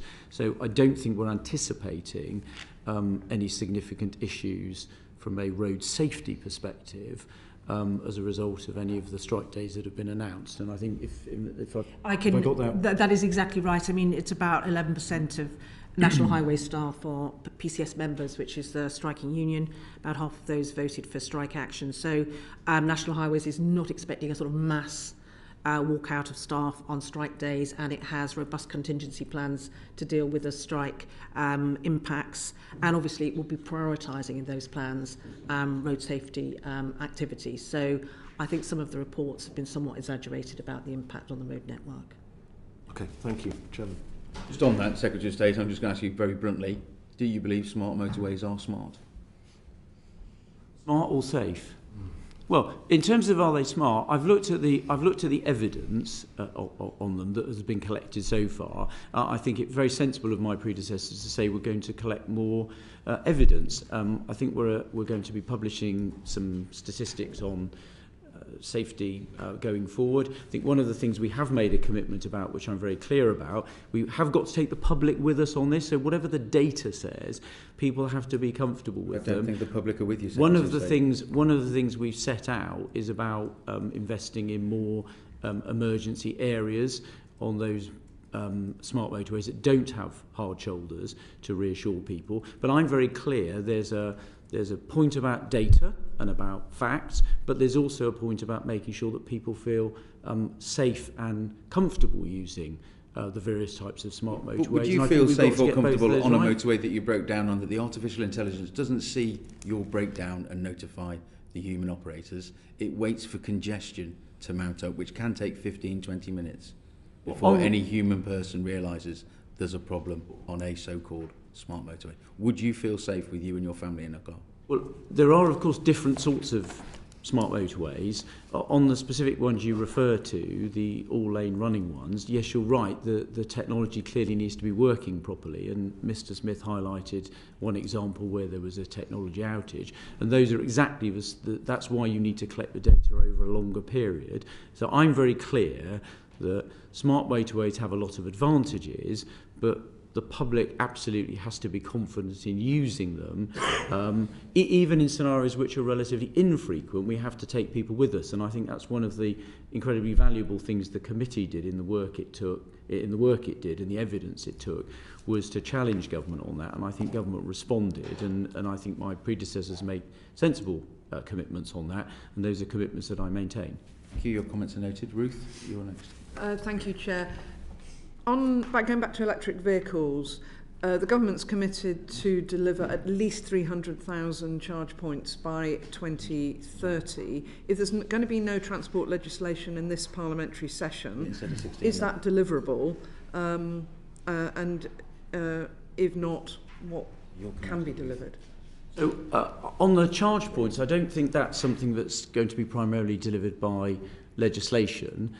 There are two points I would say. A lot of the charge points are obviously going to be delivered by private investment, in businesses investing in those, in all sorts of things, and we're seeing a lot of that already. There are clearly areas where the taxpayer and my department's going to have to intervene. One of those is to make sure we have a proper network of charge points at motorway service areas and on the strategic road network. The other area is to work with local authorities on making sure we see charging options for people where they don't have the on-street stuff. No, I don't believe it does.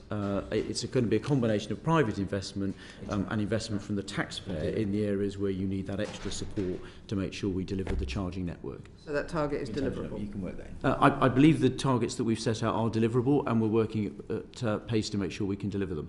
Thank you. Kevin. Thanks so much, Chair. With regard to zero-emission buses, it has been a bit of a thorny issue for the government since the previous Prime Minister made his 4,000 bus pledge. Well, I suppose I'll start with that. In your eyes, is the 4,000 bus pledge a pledge for England, as he's responsible for, or are you responsible for now, or was that for the whole of the UK? I think that was a number for the whole of the UK, and I think, if I remember correctly, I think we're up to about 3,276, if I remember correctly. But it was a UK commitment, I think, the full 1,000. When you say 3,000, I take it you're talking about monies that have been committed to local or regional authorities in England, because at the moment, according to the written answer received just a couple of weeks ago, of the 4,000, 87 are on the road in England. Another 425 are in order. That's less than 2.5%. Scotland has actually got 548, so more, 10% the size, but more than England have in terms of actually being ordered. What do you make of that progress? Well, in terms of actual ordering and procuring.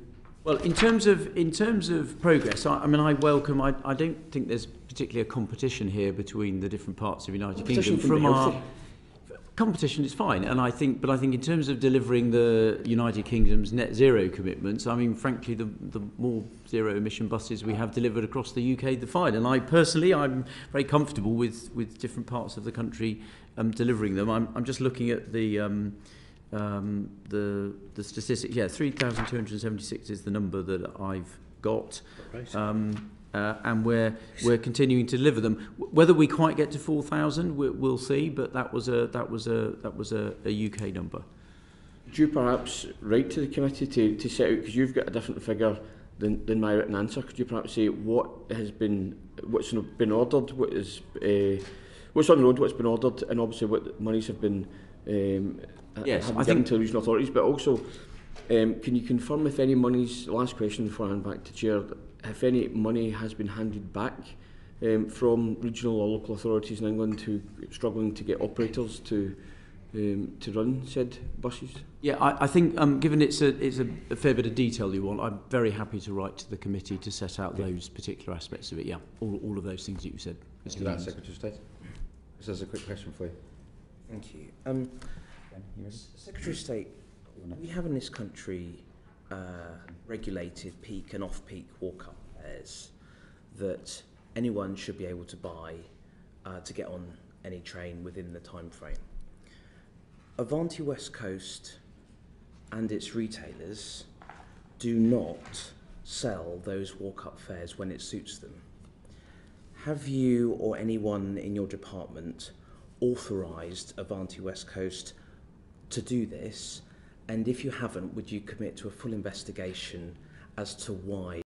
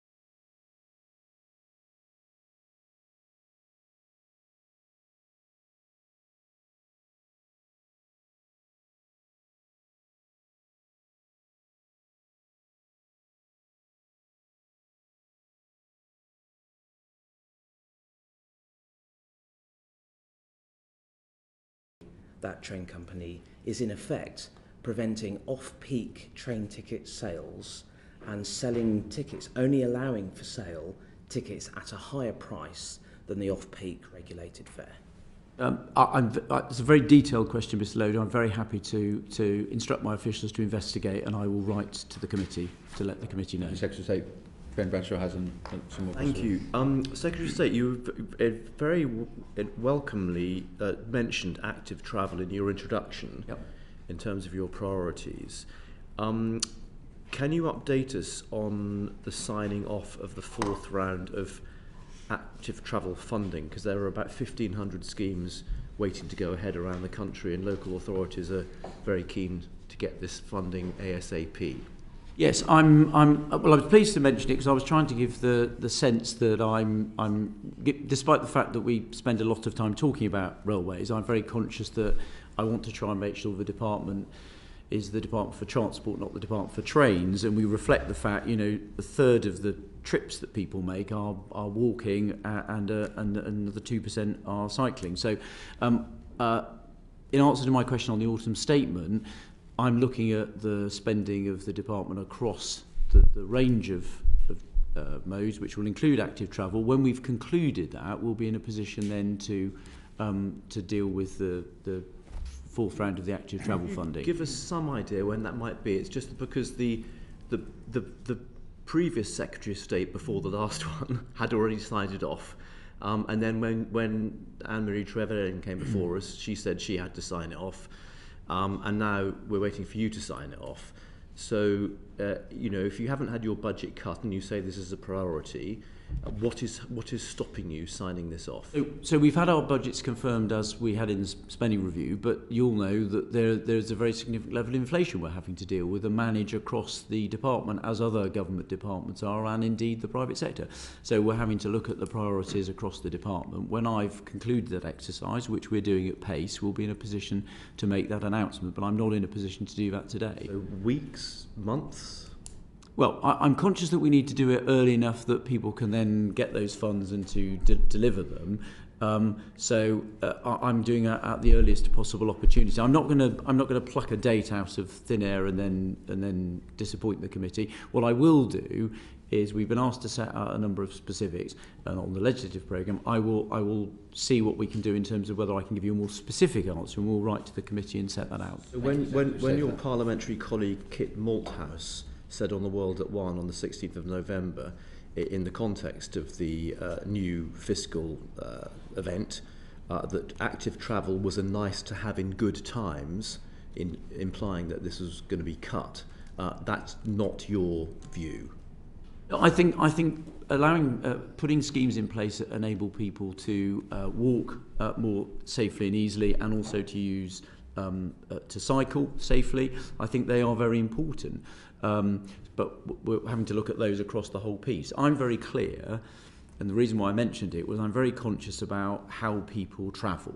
And I want to make sure that the decisions that we're taking to deal with inflation pressures don't unfairly penalise any particular mode of transport. Is Active Travel England's status as a statutory consultee for major planning applications still under threat? This was threatened by Simon Clarke, and I'm not aware that threat has been withdrawn. Can you clarify for us, because not least Chris Borden will be very interested in your answer? I'm not aware of what Mr Clarke set out when he was a member of the government. He's obviously no longer a member of the government. On that specific question, let me find out, and I'll let the committee know when I write. That's noted.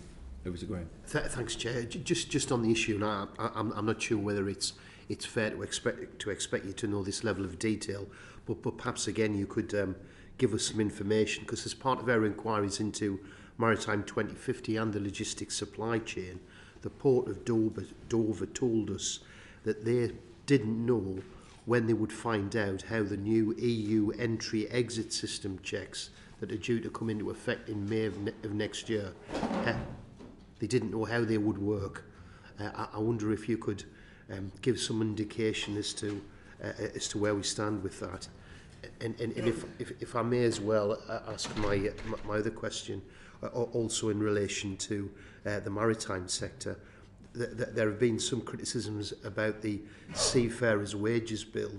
We're all very concerned about the appalling activities of P&O, followed by other unscrupulous employers.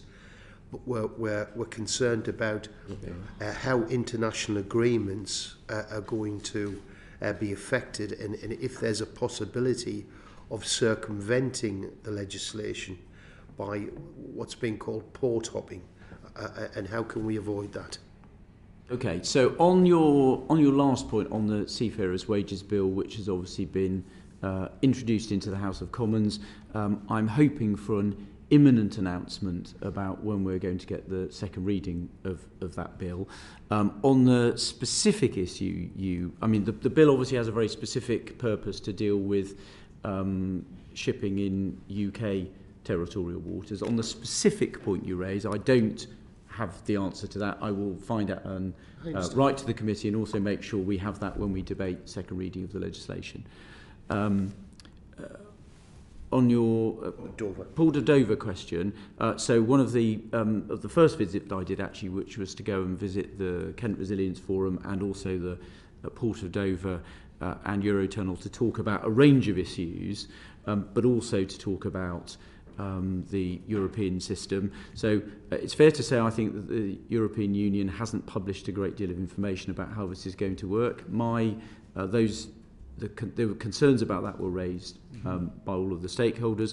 My department is working closely with the port, with other parts of the UK government, but also working closely with the European Commission and the French government to try and understand how this is going to be implemented and what the requirements are going to be on us, and particularly at the juxtaposed controls, and that work is underway. But obviously it's a European Union system, and they need to tell us how what the requirements are going to be, and we will obviously then work to comply with them and work with the port to make sure we can... And if you've met with the Kent Resilience Forum and the Port of Dover, you'll understand their concerns about the logistics supply chain and so on.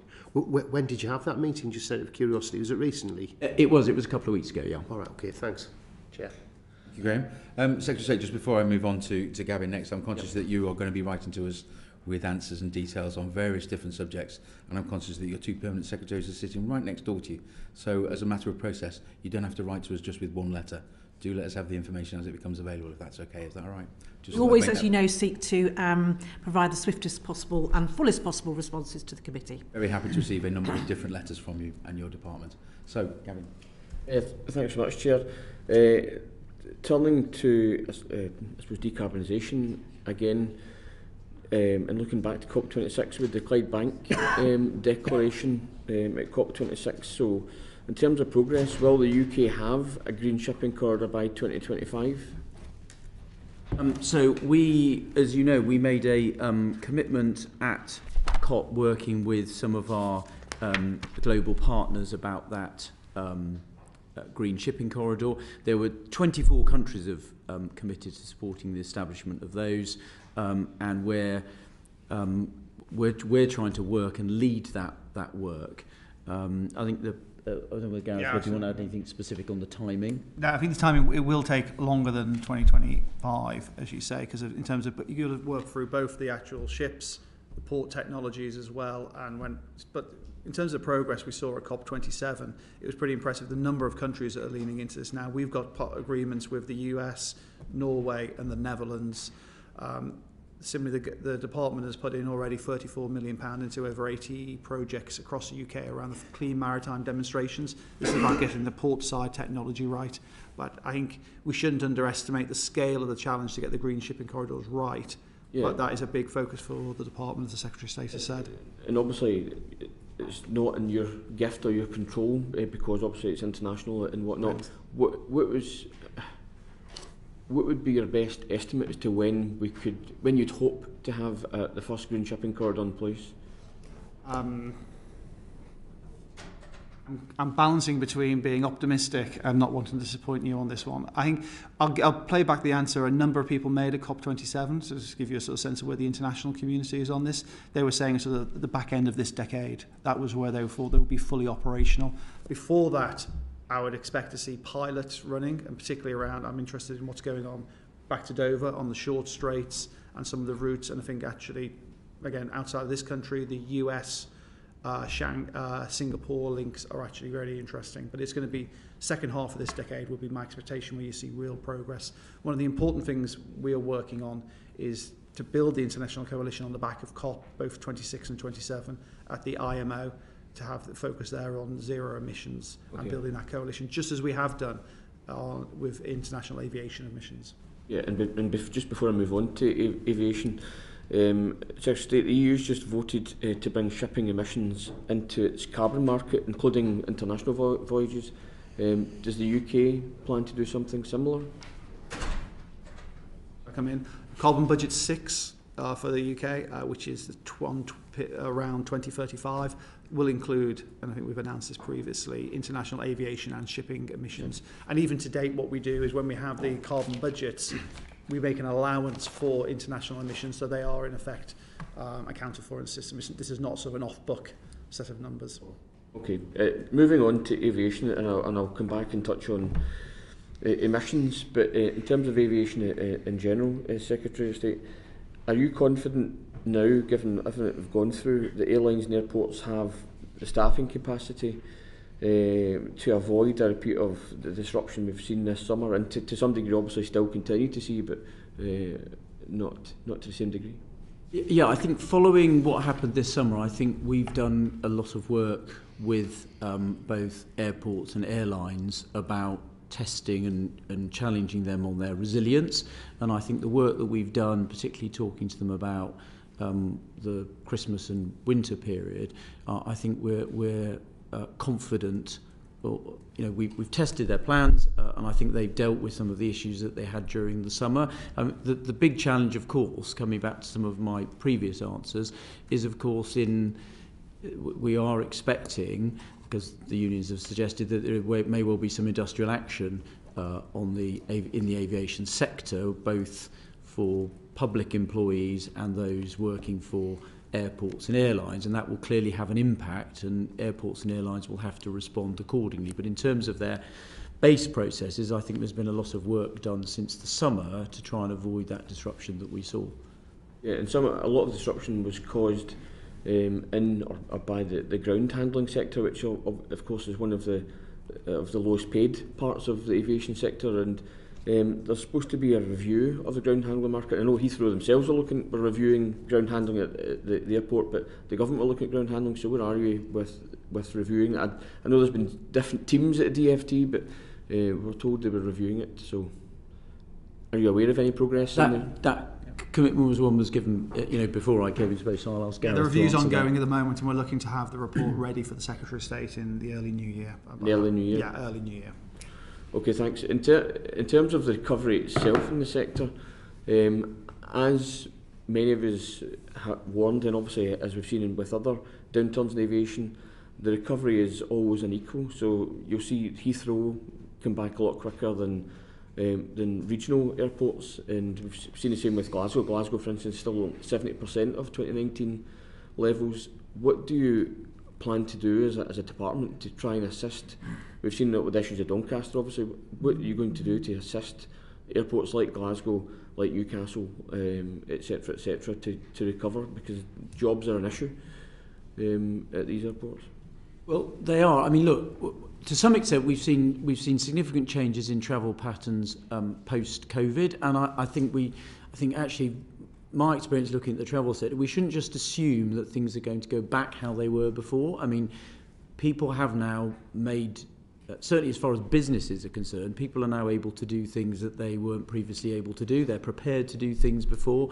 We've seen changes in business travel and international travel. So I think the government will do what we can. If there are barriers that are in place that we need to look at, we'll look at those. But to some extent, some of this work's going to be done by airlines and airports, looking at passenger experience, looking at different travel patterns, looking at responding to their services to meet the changing needs of both business and leisure travellers. I don't think just assuming things are going to flip back to what they were before, I don't think is necessarily the right assumption.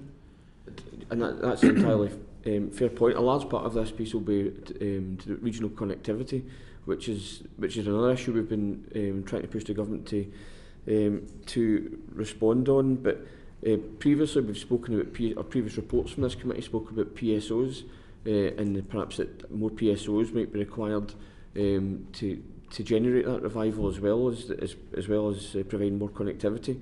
All the PSOs currently the UK government support are to and from London, and that was a change we were advising should make. Is that something you'd be looking to look at in the coming months? On the public service obligations, I've certainly got an open mind about those. I think you have to look at those on a case-by-case basis. It's about the need, balancing the need against the cost to the taxpayer. So I don't have a closed mind about those where we judge that they're necessary, and the need and the cost. There's a sensible balance, and I think we're perfectly happy to take those on a case-by-case basis. So I wouldn't want to, give you a general answer. We'll look at the specific circumstances, but we're certainly open to looking at them. Okay, we've seen reports in the press recently. There may well be changes coming, or changes afoot with regard to liquids in hand luggage, perhaps from 2024. Is this correct? Well, obviously we continue to keep these things under review. There are a number of pilots going on about looking at new technology and how you deal with that.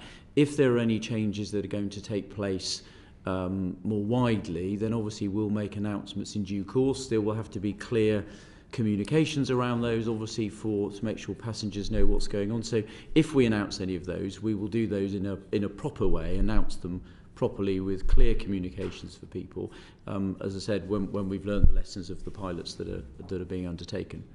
And if this is to be a mandated change, and given what I said in the previous question, might there be support available for some airports to make this change if it's a government mandate?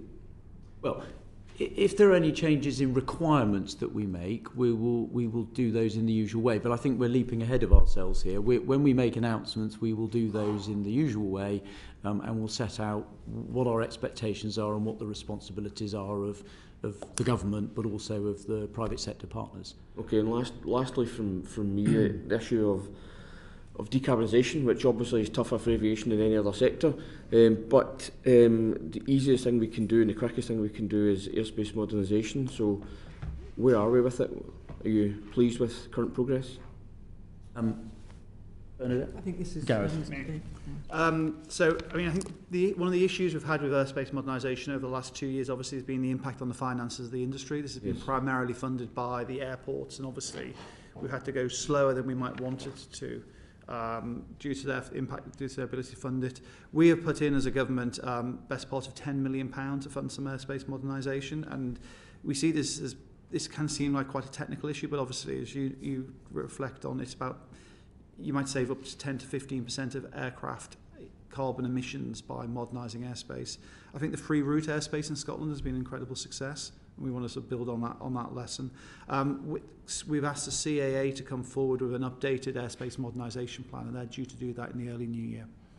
Yeah, from what I understand, it would perhaps only take a government investment of around £20 million to get this.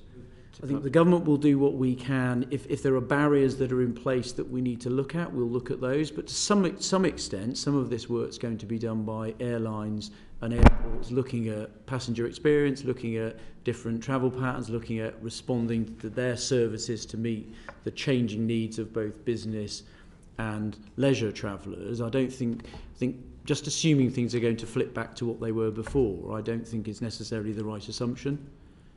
And that's an entirely fair point. A large part of this piece will be to the regional connectivity, which is another issue we've been trying to push the government to respond on. But previously we've spoken about or previous reports from this committee spoke about PSOs, and perhaps that more PSOs might be required to generate that revival as well as providing more connectivity. All the PSOs currently the UK government support are to and from London, and that was a change we were advising should make. Is that something you'd be looking to look at in the coming months? On the public service obligations, I've certainly got an open mind about those. I think you have to look at those on a case-by-case basis. It's about the need, balancing the need against the cost to the taxpayer. So I don't have a closed mind about those where we judge that they're necessary, and the need and the cost. There's a sensible balance, and I think we're perfectly happy to take those on a case-by-case basis. So I wouldn't want to give you a general answer. We'll look at the specific circumstances, but we're certainly open to looking at them. Okay, we've seen reports in the press recently. there may well be changes coming, or changes afoot with regard to liquids in hand luggage, perhaps from 2024. Is this correct? Well, obviously we continue to keep these things under review. There are a number of pilots going on about looking at new technology and how you deal with that. If there are any changes that are going to take place more widely, then obviously we'll make announcements in due course. There will have to be clear communications around those, obviously, to make sure passengers know what's going on. So if we announce any of those, we will do those in a proper way, announce them properly with clear communications for people, as I said, when we've learned the lessons of the pilots that are being undertaken. And if this is to be a mandated change, and given what I said in the previous question, might there be support available for some airports to make this change if it's a government mandate? If there are any changes in requirements that we make, we will do those in the usual way. But I think we're leaping ahead of ourselves here. When we make announcements, we will do those in the usual way, and we'll set out what our expectations are and what the responsibilities are of the government, but also of the private sector partners. Okay, and lastly from me, the issue of decarbonisation, which obviously is tougher for aviation than any other sector, but the easiest thing we can do and the quickest thing we can do is airspace modernisation. So where are we with it? Are you pleased with current progress? Bernadette? I think this is Gareth. So, I mean, I think one of the issues we've had with airspace modernisation over the last 2 years, obviously, has been the impact on the finances of the industry. This has been primarily funded by the airports, and obviously we've had to go slower than we might want it to, due to their impact, due to their ability to fund it. We have put in, as a government, best part of £10 million to fund some airspace modernisation, and we see this as, this can seem like quite a technical issue, but obviously, as you reflect on, it's about, you might save up to 10 to 15% of aircraft carbon emissions by modernising airspace. I think the free route airspace in Scotland has been an incredible success, and we want to sort of build on that lesson. We've asked the CAA to come forward with an updated airspace modernisation plan, and they're due to do that in the early new year. Yeah, from what I understand, it would perhaps only take a government investment of around £20 million to get this, to perhaps get this done. Is that not something you'd consider? Well, certainly once we get the report from the CAA, we'll absolutely look at what, if there are any financial consequences, we'll absolutely look at them, and we'll look at what the, and have to balance those off against the other priorities. But I'm certainly very keen to look at what the CAA bring forward. Okay, and this is the last question. The other achievable method or route to decarbonisation that's within reach is sustainable aviation fuels. So the government are obviously fully aware of that. There's a commitment for 5 plants, I think, are to be under construction by 2025, and a SAF mandate by, I think, 2030 of 10% is the from memory. But the current plans would only have the current plans for sites would only produce 5% instead of 10%. So there's obviously a lot more work to do.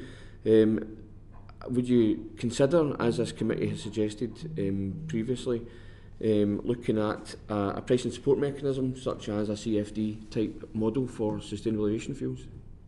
So what you've said, Mr. Newnes, in terms of the commitments are correct, and I'll ask Gareth just to set out on the CFD. Yeah, I'm very conscious the industry is very interested in the idea of having some sort of contract for difference mechanism to support the growth of a sustainable aviation fuel. So as you say, we've got the demand side incentive through the mandate, which is really important.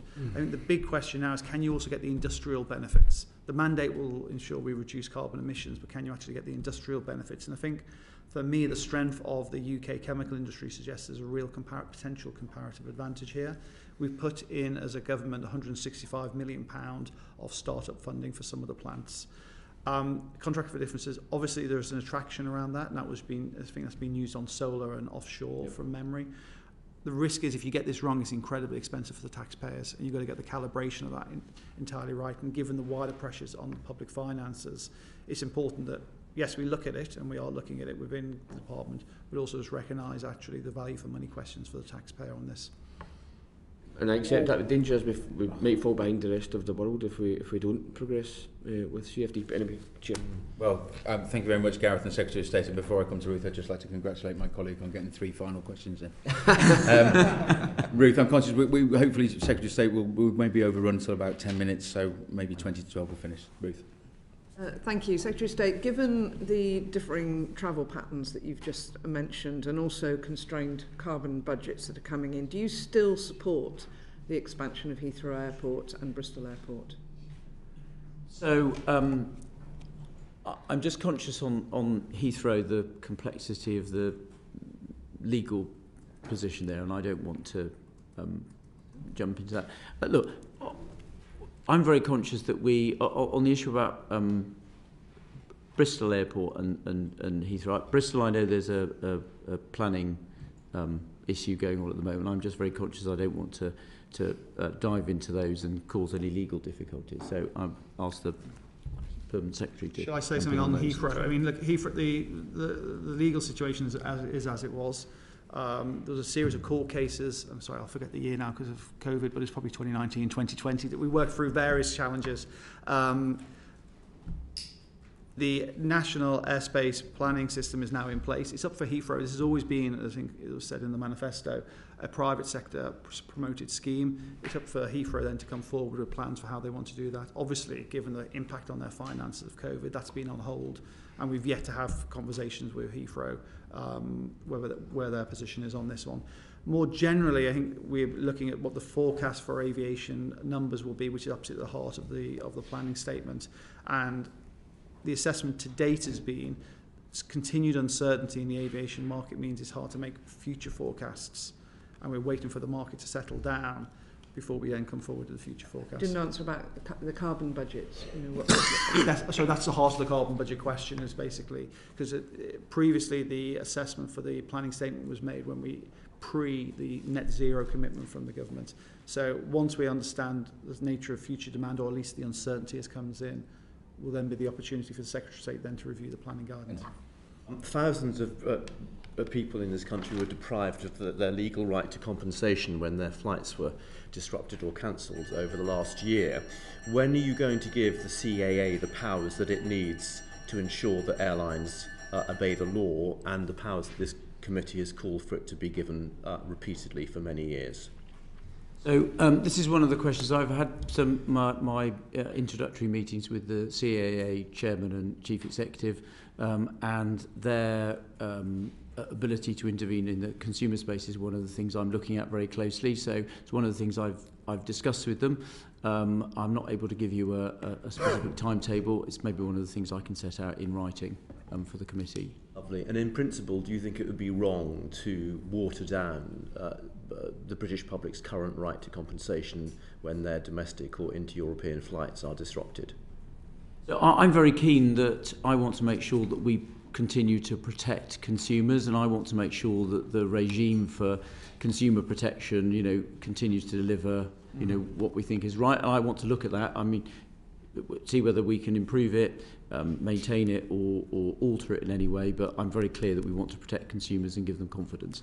Thank you. Thank you for that, Secretary of State. Jack Brereton has some questions for you on buses. Thank you, Chair. And obviously the pandemic's had a massive impact on local bus services and public transport more generally. So what is your vision for the future of bus? So I'm glad you've asked that question. I touched on it in my earlier remarks, and I wanted to mention it to make sure that you knew it was a priority. So one of the things that came up at my first set of oral questions, lots of questions about buses, particularly the investment that the government's made in bus service improvement plans, a lot of the money that we've done in the city region deals have had a bus component to them as well. And I'm also very conscious that the challenges that bus services have had with COVID and the post-COVID period, and I know in my own constituency there are some real challenges in delivering sustainable bus services, particularly in rural areas. One of the things I'm very pleased that the department's doing, as well as the funding that we're delivering, is some of the pilots that we're doing about how you can deliver bus services in a way that's more sustainable. So, for example, in my own constituency, delivered before I was Secretary of State, there are some pilots on demand responsive transport in two parts of Gloucestershire, and I'm looking forward to seeing the evidence from those. So I'm very supportive of buses. I'm very supportive of us looking at how we can grow bus ridership. It's still a significant lower level than it was pre-COVID, and I want to work with local authorities having those ambitious plans to grow bus ridership in the future, and the government will look at what we can do to support them. As you say, there's been a massive struggle to try and get bus ridership back to pre-pandemic levels. So is it still your and the department's view that we want to get bus ridership up above pre-pandemic levels? I mean, where it exactly comes to is obviously going to be a decision for individuals, but I do think we want to grow bus ridership higher than it is at the moment, and clearly get it back to the sort of levels we were looking at. So that's why I think the bus service improvement plans that we've been doing we've tried to encourage local authorities to have ambitious plans to grow bus ridership. One of the things I briefly talked about when I talked to Northern mayors on my visit, we will come back to, we spent a lot of time talking about trains. I had some very good conversations with Andy Street about his plans for buses in the West Midlands. So I'm very keen that we work with local authorities who have ambitious plans on growing bus ridership, and also look at different models. One of the advantages of devolution is we can look at different ways of managing bus services in different areas to try and grow the ridership, have a more modern bus fleet, and make them easier for people to